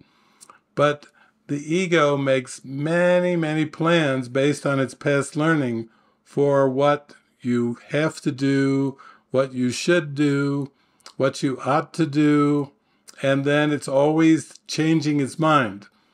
Okay, no, let's try something else. No, I don't feel good. Let's try something else. So it just wants the mind to get caught up into complexities of trying to still decide for itself of how best to spend the day, how best to flow through time and space. So really your question is you wanting to be like a little child is you wanting to be have a feeling of being cared for, just like a mother cares for an infant. When the mother puts her full attention on caring for the infant, and the infant feels so loved that the infant can actually giggle and smile because they feel that they're completely cared for. That's how a child feels when there's absolute care and attention, but it also requires the trust of the infant in the parent, because there will be no giggles unless there is a trust and a dependence actually on a parent. So this movie, I think, was very good because with all the superheroes, with all the master builders, a big part of our training and conditioning is how to grow up to be mature adults. And how many of us have tried and worked hard at trying to be mature adults? What a job! And you constantly get criticized even when you give it your best effort to be a mature adult. People will say, why did you do that? They'll question your motives. They'll say, why did you waste so much of your life doing this and that? There just will be thousands of critics criticizing why you haven't turned out to be a mature adult. But you can start to say, I would rather be in a happy, peaceful state of mind, even more so than being a mature adult. I would rather be a happy state of mind rather than fulfilling a definition of whatever that's supposed to mean to be a mature adult. Because in the end, we have a spiritual reality, and I find it just comes into an actual state of mind as you are uncompromising about following your intuition. Like Joseph Campbell said, follow your bliss. And I would say, and make no exceptions to that. If you feel something strong within yourself, then you have to really follow that. And don't let the voices from the past try to dissuade you from following what you feel your joy is. I think the spiritual journey is nothing more than allowing yourself to be fully inspired in this moment, and then letting everything else just take care of itself.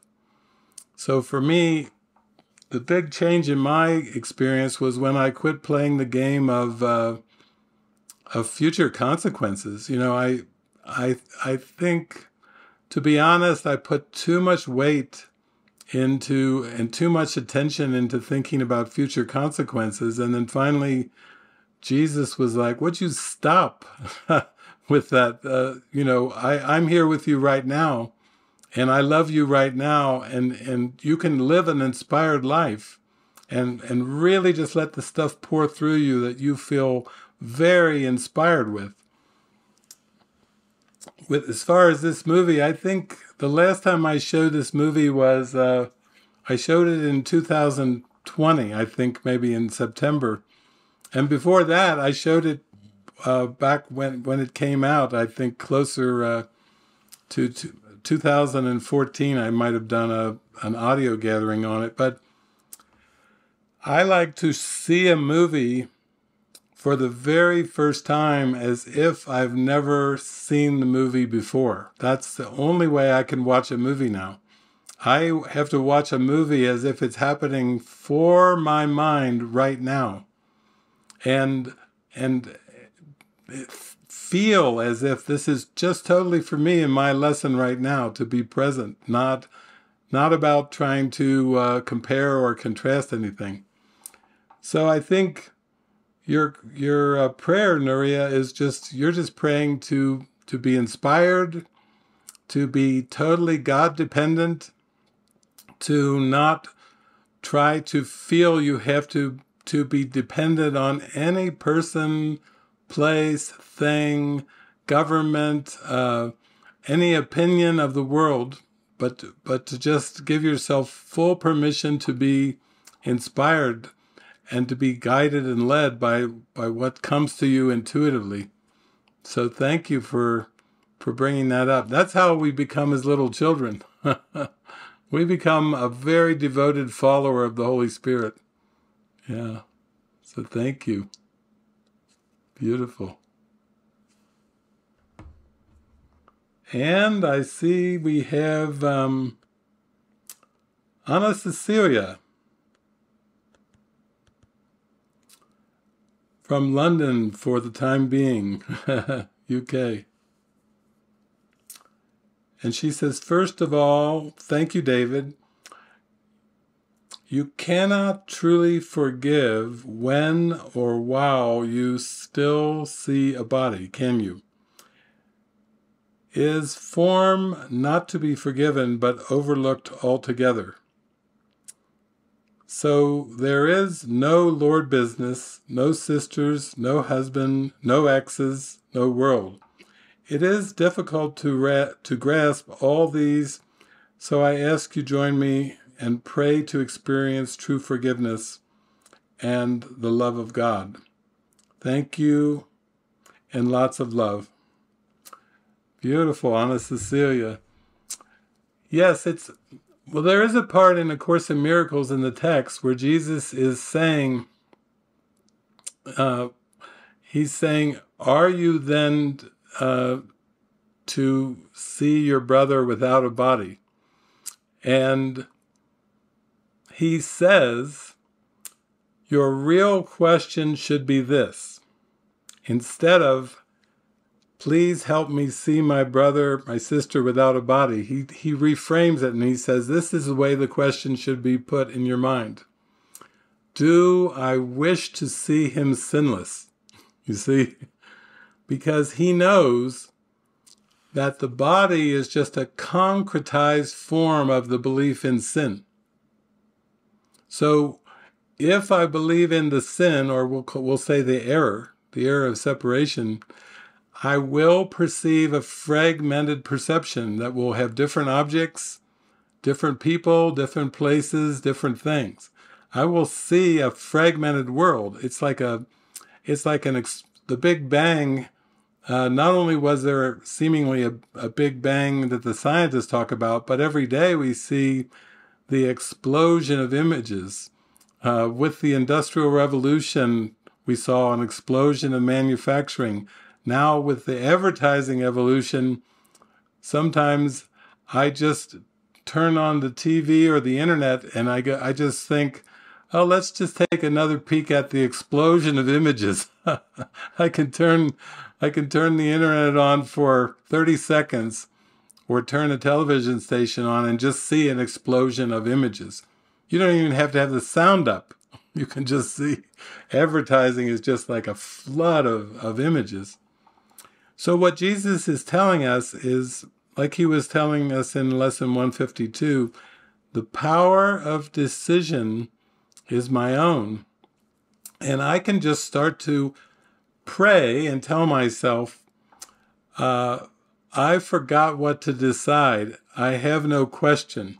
That's one of the beautiful things that Jesus includes in his rules for decision. I have no question. I forgot what to decide. I will let go of the questions. So when we hold a question in mind about the world, we see a pictorial representation of that question as if we have something confronting us as a person. Go here or go there, or this thing versus that thing. Whenever we have a question of our identity, then we see a world that reflects our consciousness, that reflects this question of identity. The very first question that was ever asked was what Jesus says is, what am I? That was the very first question. And Christ never asked that question. Christ doesn't ask the question, what am I? Because Christ is a perfect creation of God. And Christ is certain of God's love. Christ is certain of the spirit identity. Christ is certain of eternal love. So it all starts when you let the question arise in the mind. Whatever the question seems to be, it's a variation of, what am I?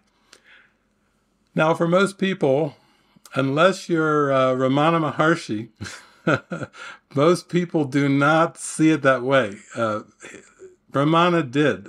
He actually saw that was the only question, and he had a good laugh because he saw that was not a real question. But it could be used as a device to come back to the source.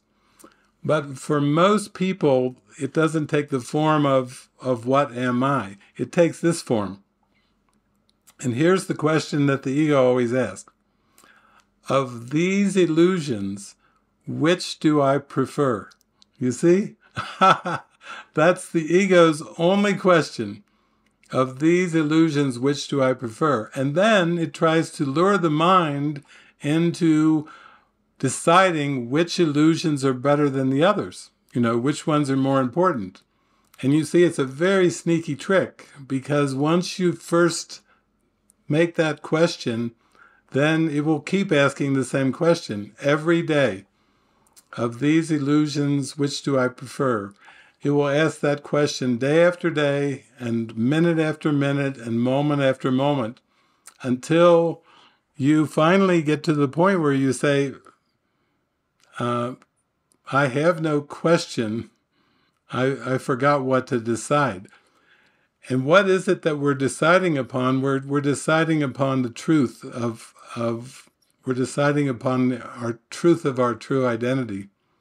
So that's where we begin to observe the mind, and we begin to observe the hamster wheel of shifting desires and preferences that go like round and round and round and round.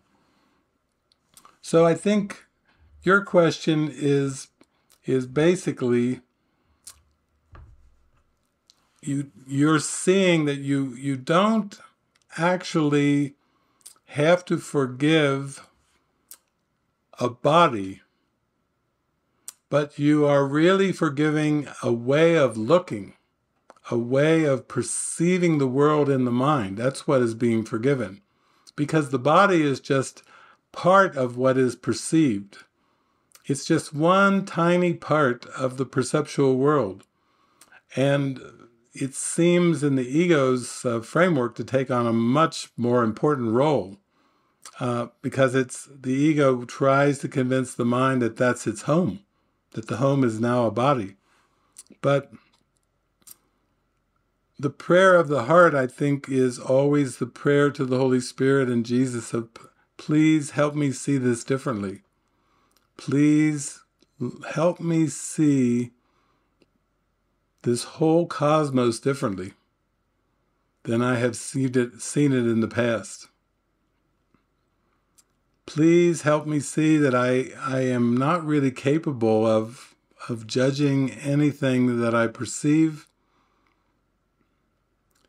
Please help me see that comparison is impossible. Please help me see that nothing will ever be better or worse. Yeah, that's it. So thank you. Thank you. That's it. That's the practicality of this.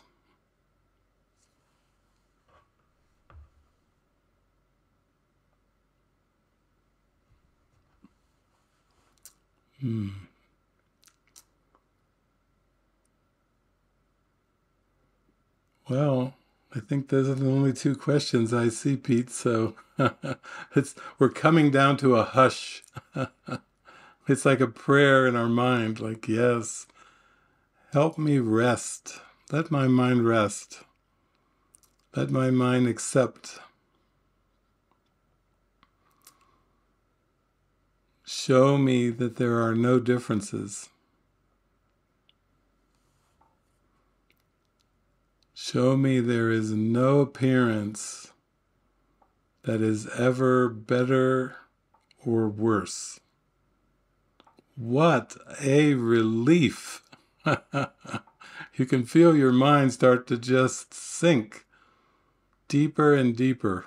There is no better appearance and there is no worse appearance. I was mistaken. Ah, okay. Another one has come in. Diana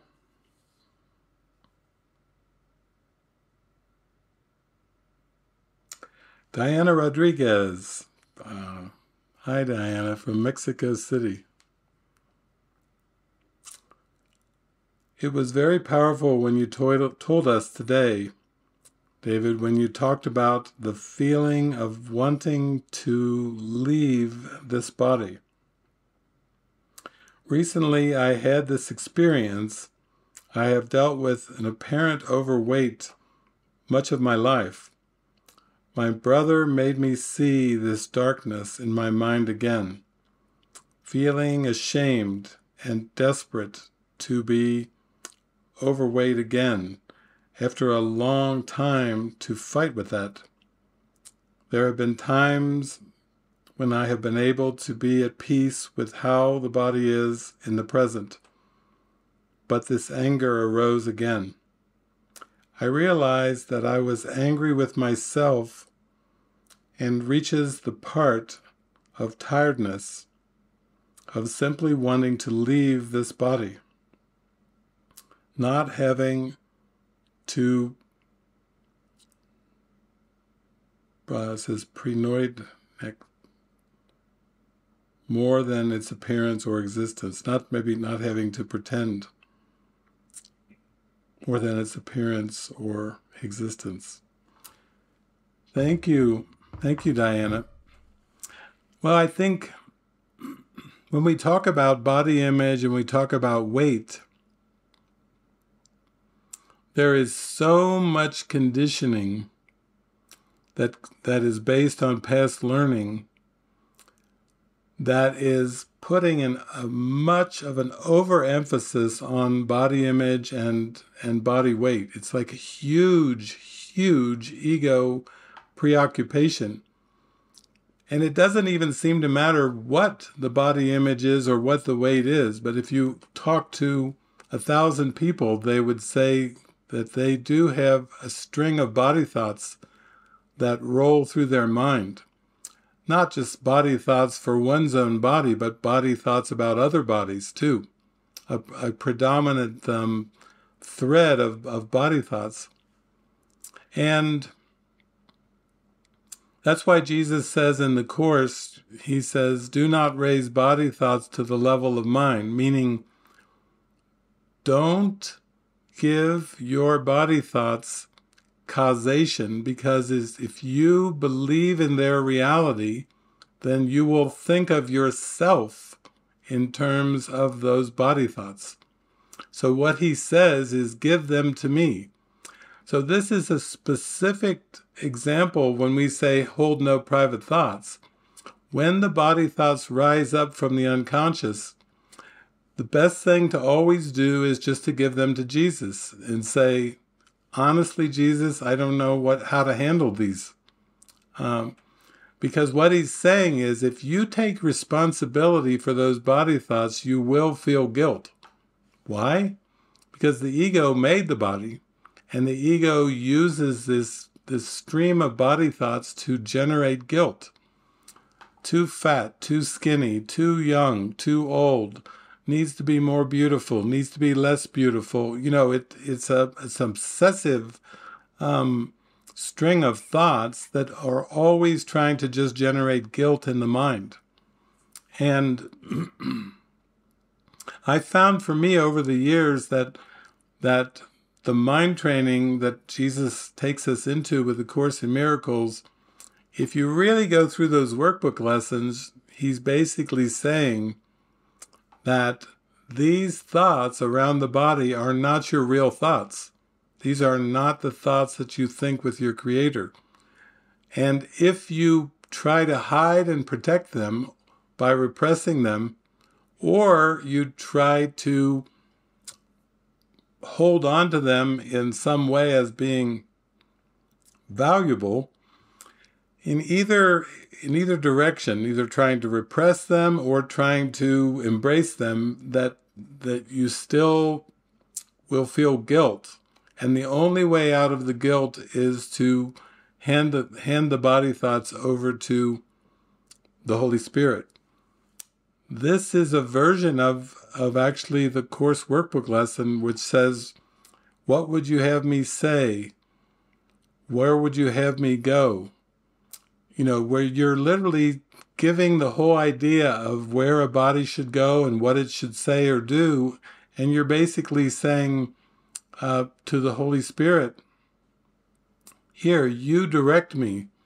I give you over this body to use as you would wish. I give you this body as a communication device.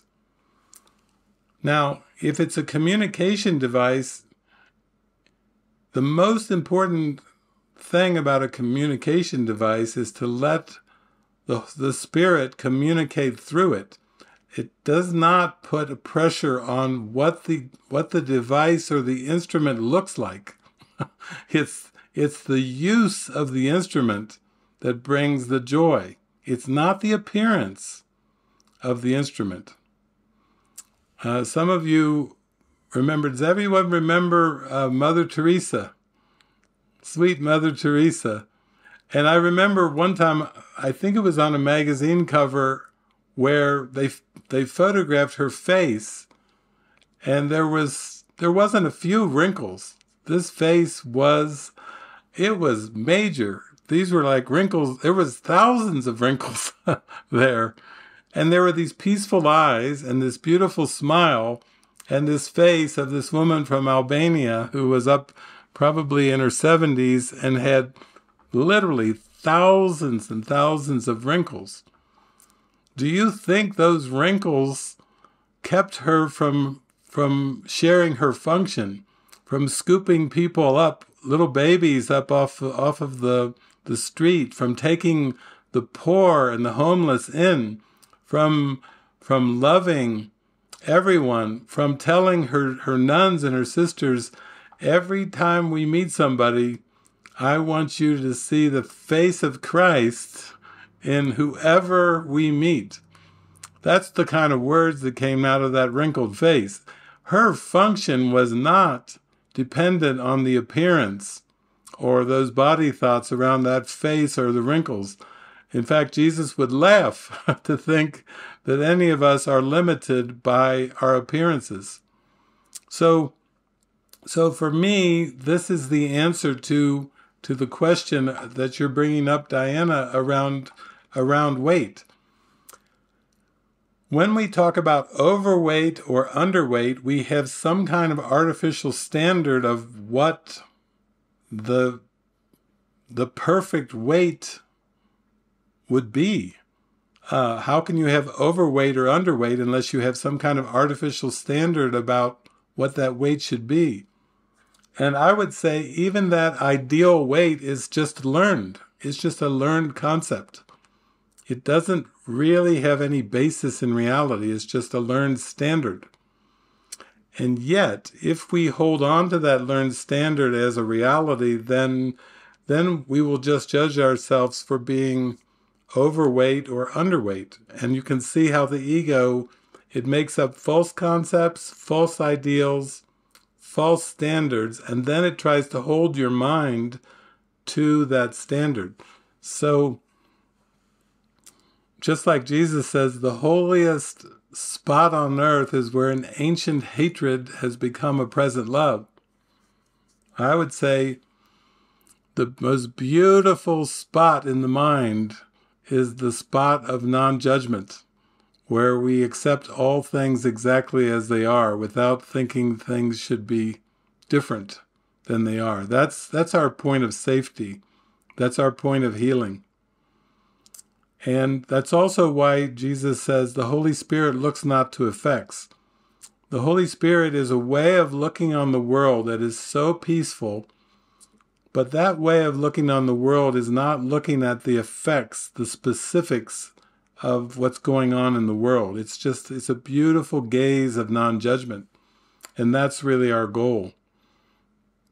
So I would say, Diana, that if these thoughts are still coming up, as best you can, just give them over to the Holy Spirit and just say, please show me the world in a different way. Please let me see the way you see. And please let me look upon the world the way that you look upon the world. And I think you'll feel very much the peace of God in your heart when you do that, because you won't hold those thoughts to be the truth. Okay, we have Andrea. Yeah, there we are, Andrea. I see Andrea and Antonio. There they are.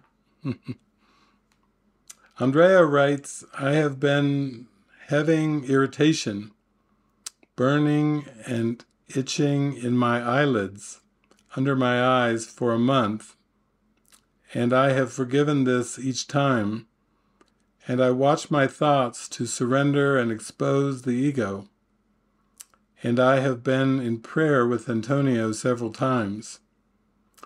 And if I surrender this, I still feel that when the attack thought goes away, the reflection of this in the body will also go away.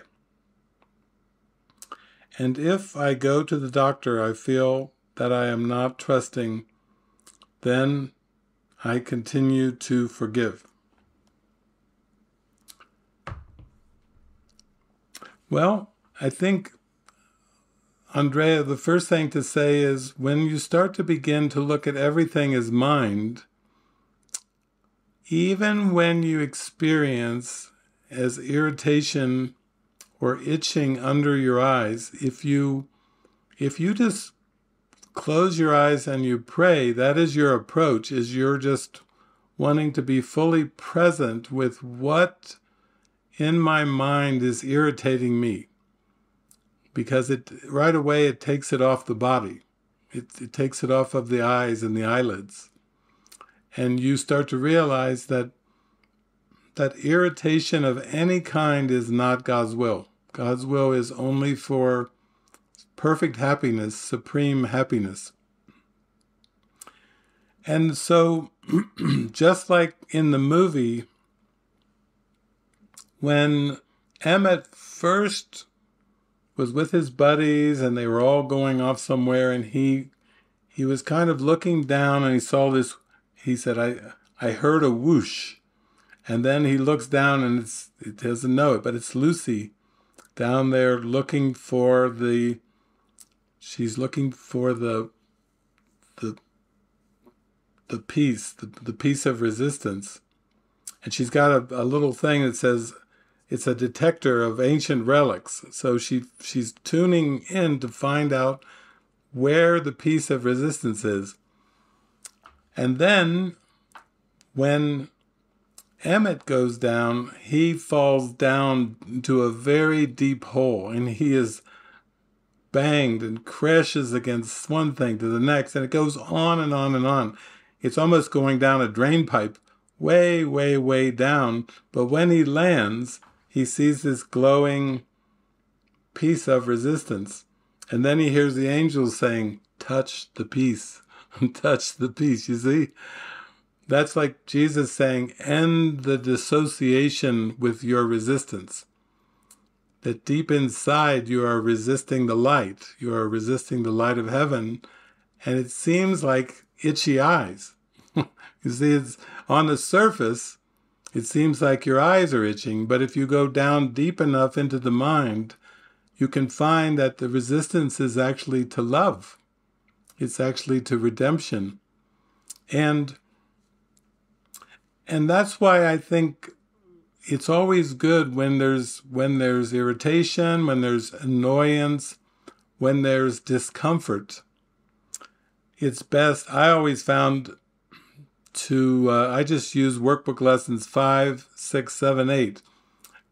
Lesson number 5, you could use this with your itchy eyes. As soon as you feel the eyes welling up and you start to feel an itchiness, an irritation underneath your eyes, then just gently close your eyes and remind yourself, lesson 5, I am never upset for the reason I think.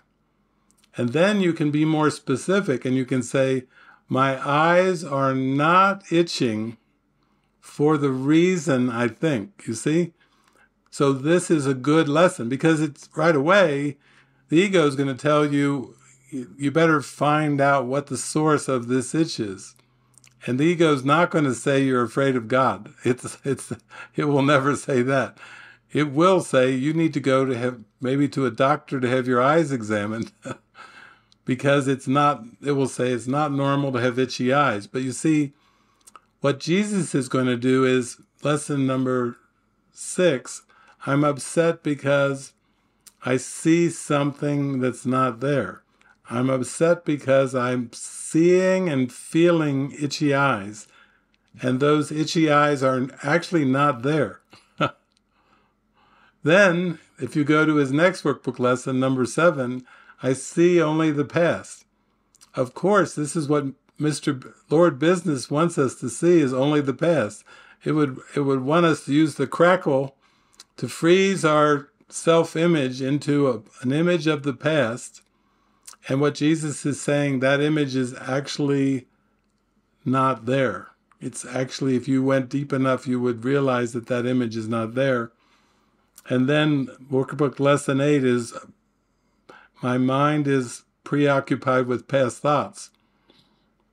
So if you can work it to, I'm never upset because of the reason I think. I'm upset because I'm seeing some itchy eyes that aren't really there. I see only the past, and my mind is preoccupied with thoughts of itchy eyes. You see, it starts to immediately put it in more of a humorous context when you start to realize that you have a little bit of an itchy eye addiction of thoughts. You know, you're thinking about your eyes a lot, and you're thinking about the itch. And then if you keep doing that, the ego will bring in, okay, you need to go to a doctor and have this fixed. And what Jesus is basically saying, he just keeps encouraging us, come into your mind, come in here with me, and I will help you, I will instruct you. There was a time when Helen Schuckman, who was the scribe of A Course in Miracles, she was at her office over at Columbia Presbyterian Medical Center, and suddenly she lost her eyesight. So it wasn't itchy eyes. She suddenly went from being able to see to not see.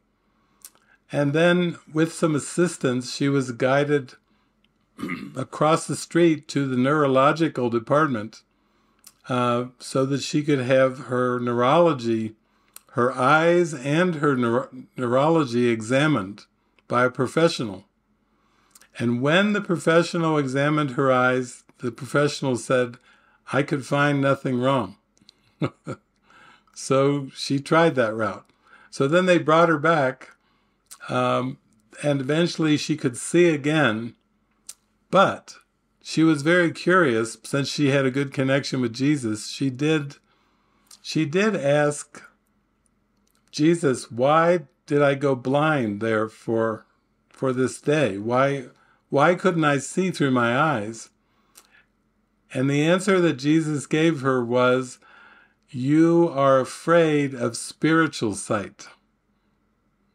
So she projected her fear in her mind of Christ's vision, which is not of the body's eyes, to the eyes, and then she couldn't see for a day.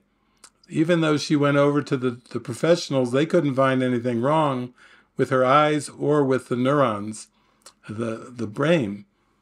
But it all just got used by Jesus as a way of saying, see, you're afraid of love and you're afraid of spiritual vision, because the workbook lessons are aimed at spiritual vision. You might remember, I am determined to see. Above all else, I am determined to see things differently. Those are lessons to train our mind to spiritual Christ vision. And when we have resistance, which is what we just saw in the movie, when you have a piece of resistance that's out of awareness, you need to find that piece of resistance in order to forgive it.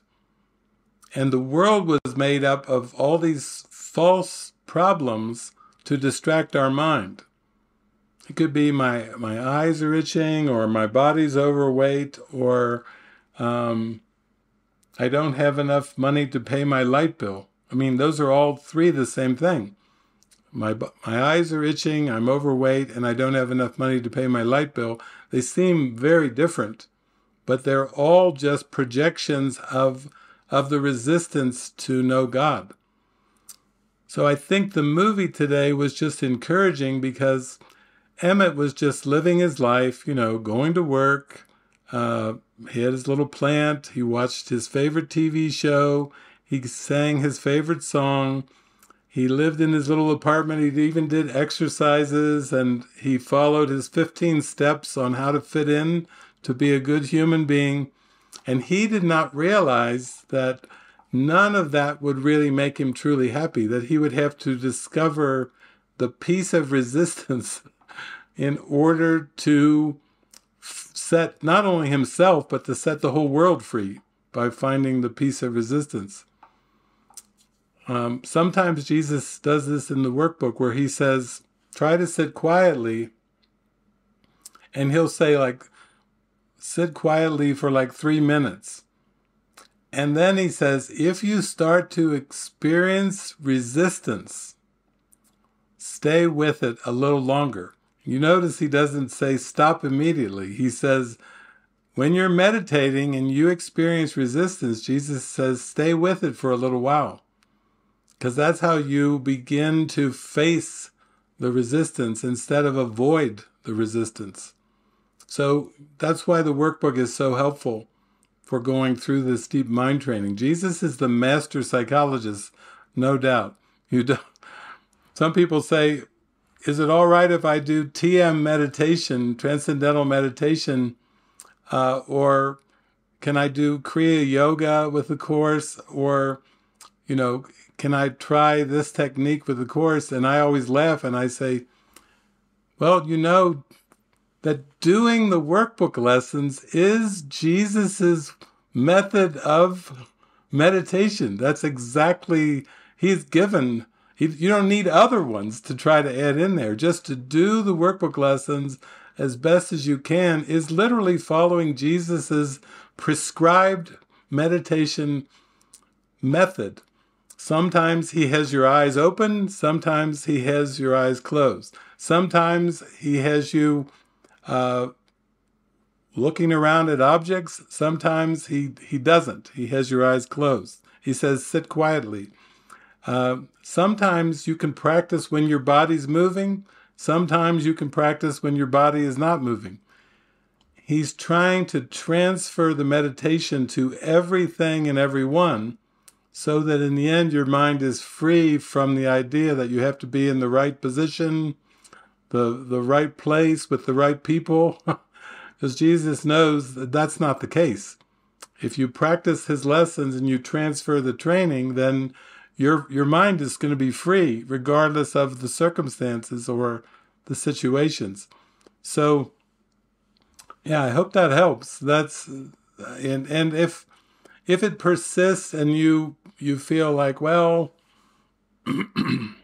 maybe I need some kind of cream or something, then Jesus again says, sometimes when your mind is too afraid, he says you need a mix of magic and miracle. That's why even with the blind man 2,000 years ago, before he told the man to go to the water and wash his eyes, Jesus spit on the ground.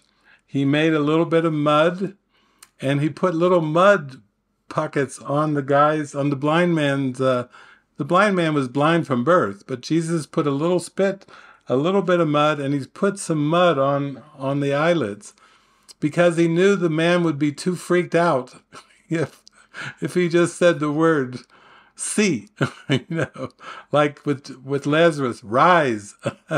He knew that it would be too frightening for the blind man, if he just said see now. So he made a little spit on the ground, he put a little mud on it, and then he said, now go wash in the pool over there. And the guy followed the instructions. He went over, he washed the mud off of his eyes, and he could see. You see, Jesus was giving him a little time, a little more of a gentle way, so he could put some of it onto the mud and some of it onto the water instead of see now. You see? Because when the mind chooses a symptom, it's chosen the symptom itself.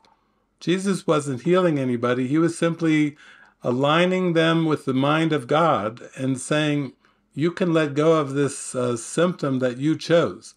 So it was really the mind let go of the blindness in the presence of the Christ light. It wasn't that Jesus, the man, healed the blind man. It's more of just the presence of love. The presence of God is always the healer. But Jesus is saying, if you're too afraid, then it's okay. Use some magic and miracles together, because that's what you need. You're too afraid to accept the healing. And he does say, no one can thrust healing on anyone. You have to be ready. Even the people who were lame, who walked, the mind had to be ready. Even the blind man who could then see, he had to be ready. Even Lazarus, who was in the grave and dead, in grave clothes, the mind had to be ready to accept the Christ light in order to come out of that crypt. So nothing is thrust on us. We always have to choose to join with the light for there to be healing. There's no there really are no external factors. It's just a decision in the mind. But you can't force yourself. You have to be very gentle. Thank you, Andrea. And Mary Straub. Hi, David. Fantastic movie and commentary. Will you please clarify the difference in positive thoughts like I will be happy and rules for decision? I want to have a happy day. Love the way you make me laugh at this world! Exclamation. Well, rules for decision, when Jesus is saying, decide the kind of day that you want. When you say, I want a happy day, he's always saying to start your day with a decision of what you want. And the second one that you mentioned is, I want to be happy. Happy is not a partial quality. So it's not like you can say, I want to be happy if there's a part of your mind that doesn't want to be happy. So what Jesus says in the workbook, I believe he says, to say the words, I want the peace of God, is different than to mean the words, I want the peace of God. You see, there's a difference between speaking it and meaning it.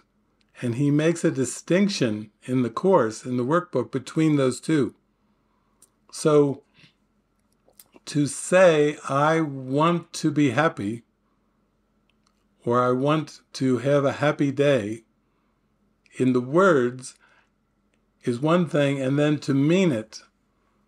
And what he's teaching us through the workbook is, if we really want to be happy, we have to relinquish self-doubt. We have to relinquish self-criticism. We have to relinquish opinions. We have to relinquish judgment. Because to truly want to be happy is to just accept things exactly as they are. And the ego is giving us a whole different story. It's telling us, well, here's some things that we need to work things out in form, I want to be with the right people, I want to be in the right place, whatever that would be, or the right circumstances. So we're used to thinking with the ego's judgments and circumstances of what's better. I'll be happy when my life looks this way, or I'll be happy when I have these outcomes. I remember many years ago listening to a Mary Ann Williamson lecture, and she was saying in the lecture that after she'd gone out on a date with this guy, a first date with this guy, she got back and she had given this guy her phone number. And she sat there on her couch looking at the phone, waiting for the phone to ring. And in her mind came the thought, do I want him to be happy or do I want him to call? You see? See how practical this is. She wanted this guy that she had gone on a date with so much to call that she kept looking at the phone and waiting for him to call her. And she put more of an emphasis on the call than wanting him to be happy, than just saying, what a beautiful first date. God, I want this man to be happy. You see, that's one way to go at it. And the other way is, I want him to call. And you see there's an expectation there, because guess what? If he doesn't call, she's not going to be happy. She's waiting for that call. So that was one of the things I heard in one of her lectures. Do I want him to be happy or do I want him to call? That's actually a very good teaching device, because the first one doesn't have any expectations tied in it. If I want him to be happy, that is sincerely my wish. I want him to be happy, Holy Spirit. I wish happiness on this man. But the second one is an expectation. I want him to call me. And that's a really good teaching device, because when we want an outcome to happen, like a call, we really have given away the power of our mind to the outcome. And we're basically saying, I'll be happy when he calls. And hey, listen, if this guy doesn't call me in 3 days, there's no second date, that's it. It's off. You see how the mind will set up conditions for it, instead of just, I will for him to be happy. I want him to be happy. And I think that's what Jesus meant by pray for your enemies, because Jesus is telling us in the Song of Prayer, he says, if you have enemies, you have great need of prayer. The way only Jesus can tell us. If you have enemies, you have great need of prayer, meaning if you have enemies, you need to pluck those thoughts from your mind, because God didn't create enemies. And if you want to believe you have enemies, then you're trying to believe something that God doesn't know about. And so you need to pluck those enemy thoughts from your mind. So I think your question is very profound, Mary, because basically you're asking for, what is it that makes the words, I want to be happy, what is it that makes them important? And it's the genuine prayer of the heart that's underneath the words. So when you say, I want to be happy with your whole heart, then your mind is the Christ mind. It's so powerful that it's more powerful than actually anything else in the universe. It's more powerful than the laws of physics and chemistry. It's more powerful than the weather. It's more powerful than the laws of gravity, than the laws of time and space. The mind is so powerful that when you say and mean, I want to be happy, There is nothing in the world that has the power to make you feel unhappy, because the mind is that powerful. It's the Christ mind. There's really only one mind, because some people say, well, what if my neighbor's mind is more powerful than my mind? And I'm like, well, the problem is there's not a neighbor's mind and a my mind. It's just one mind. But that's what lesson 152 is. The power of decision is my own. If I, in mind, choose to be happy, and that is my sole prayer, to know God's will for perfect happiness, then there's nothing that can stop me from being happy. But if I want something else, and I want to be happy and something else, that's where the problem comes in. And at least Marianne said, do I want to be happy or do I want him to call? She basically knew that she was making a distinction between the two. And that's actually very important, because to call is an expectation, and the prayer for happiness has no expectation tied in with it. It's just a pure prayer from the heart. So thank you, Mary. I'm glad you enjoyed the movie. It's a little change of pace here after Man of God and some of those other ones. We got some pretty intense ones. Mahalia. So thank you all. I'm so glad we got to spend the time together. It was a privilege and an honor, and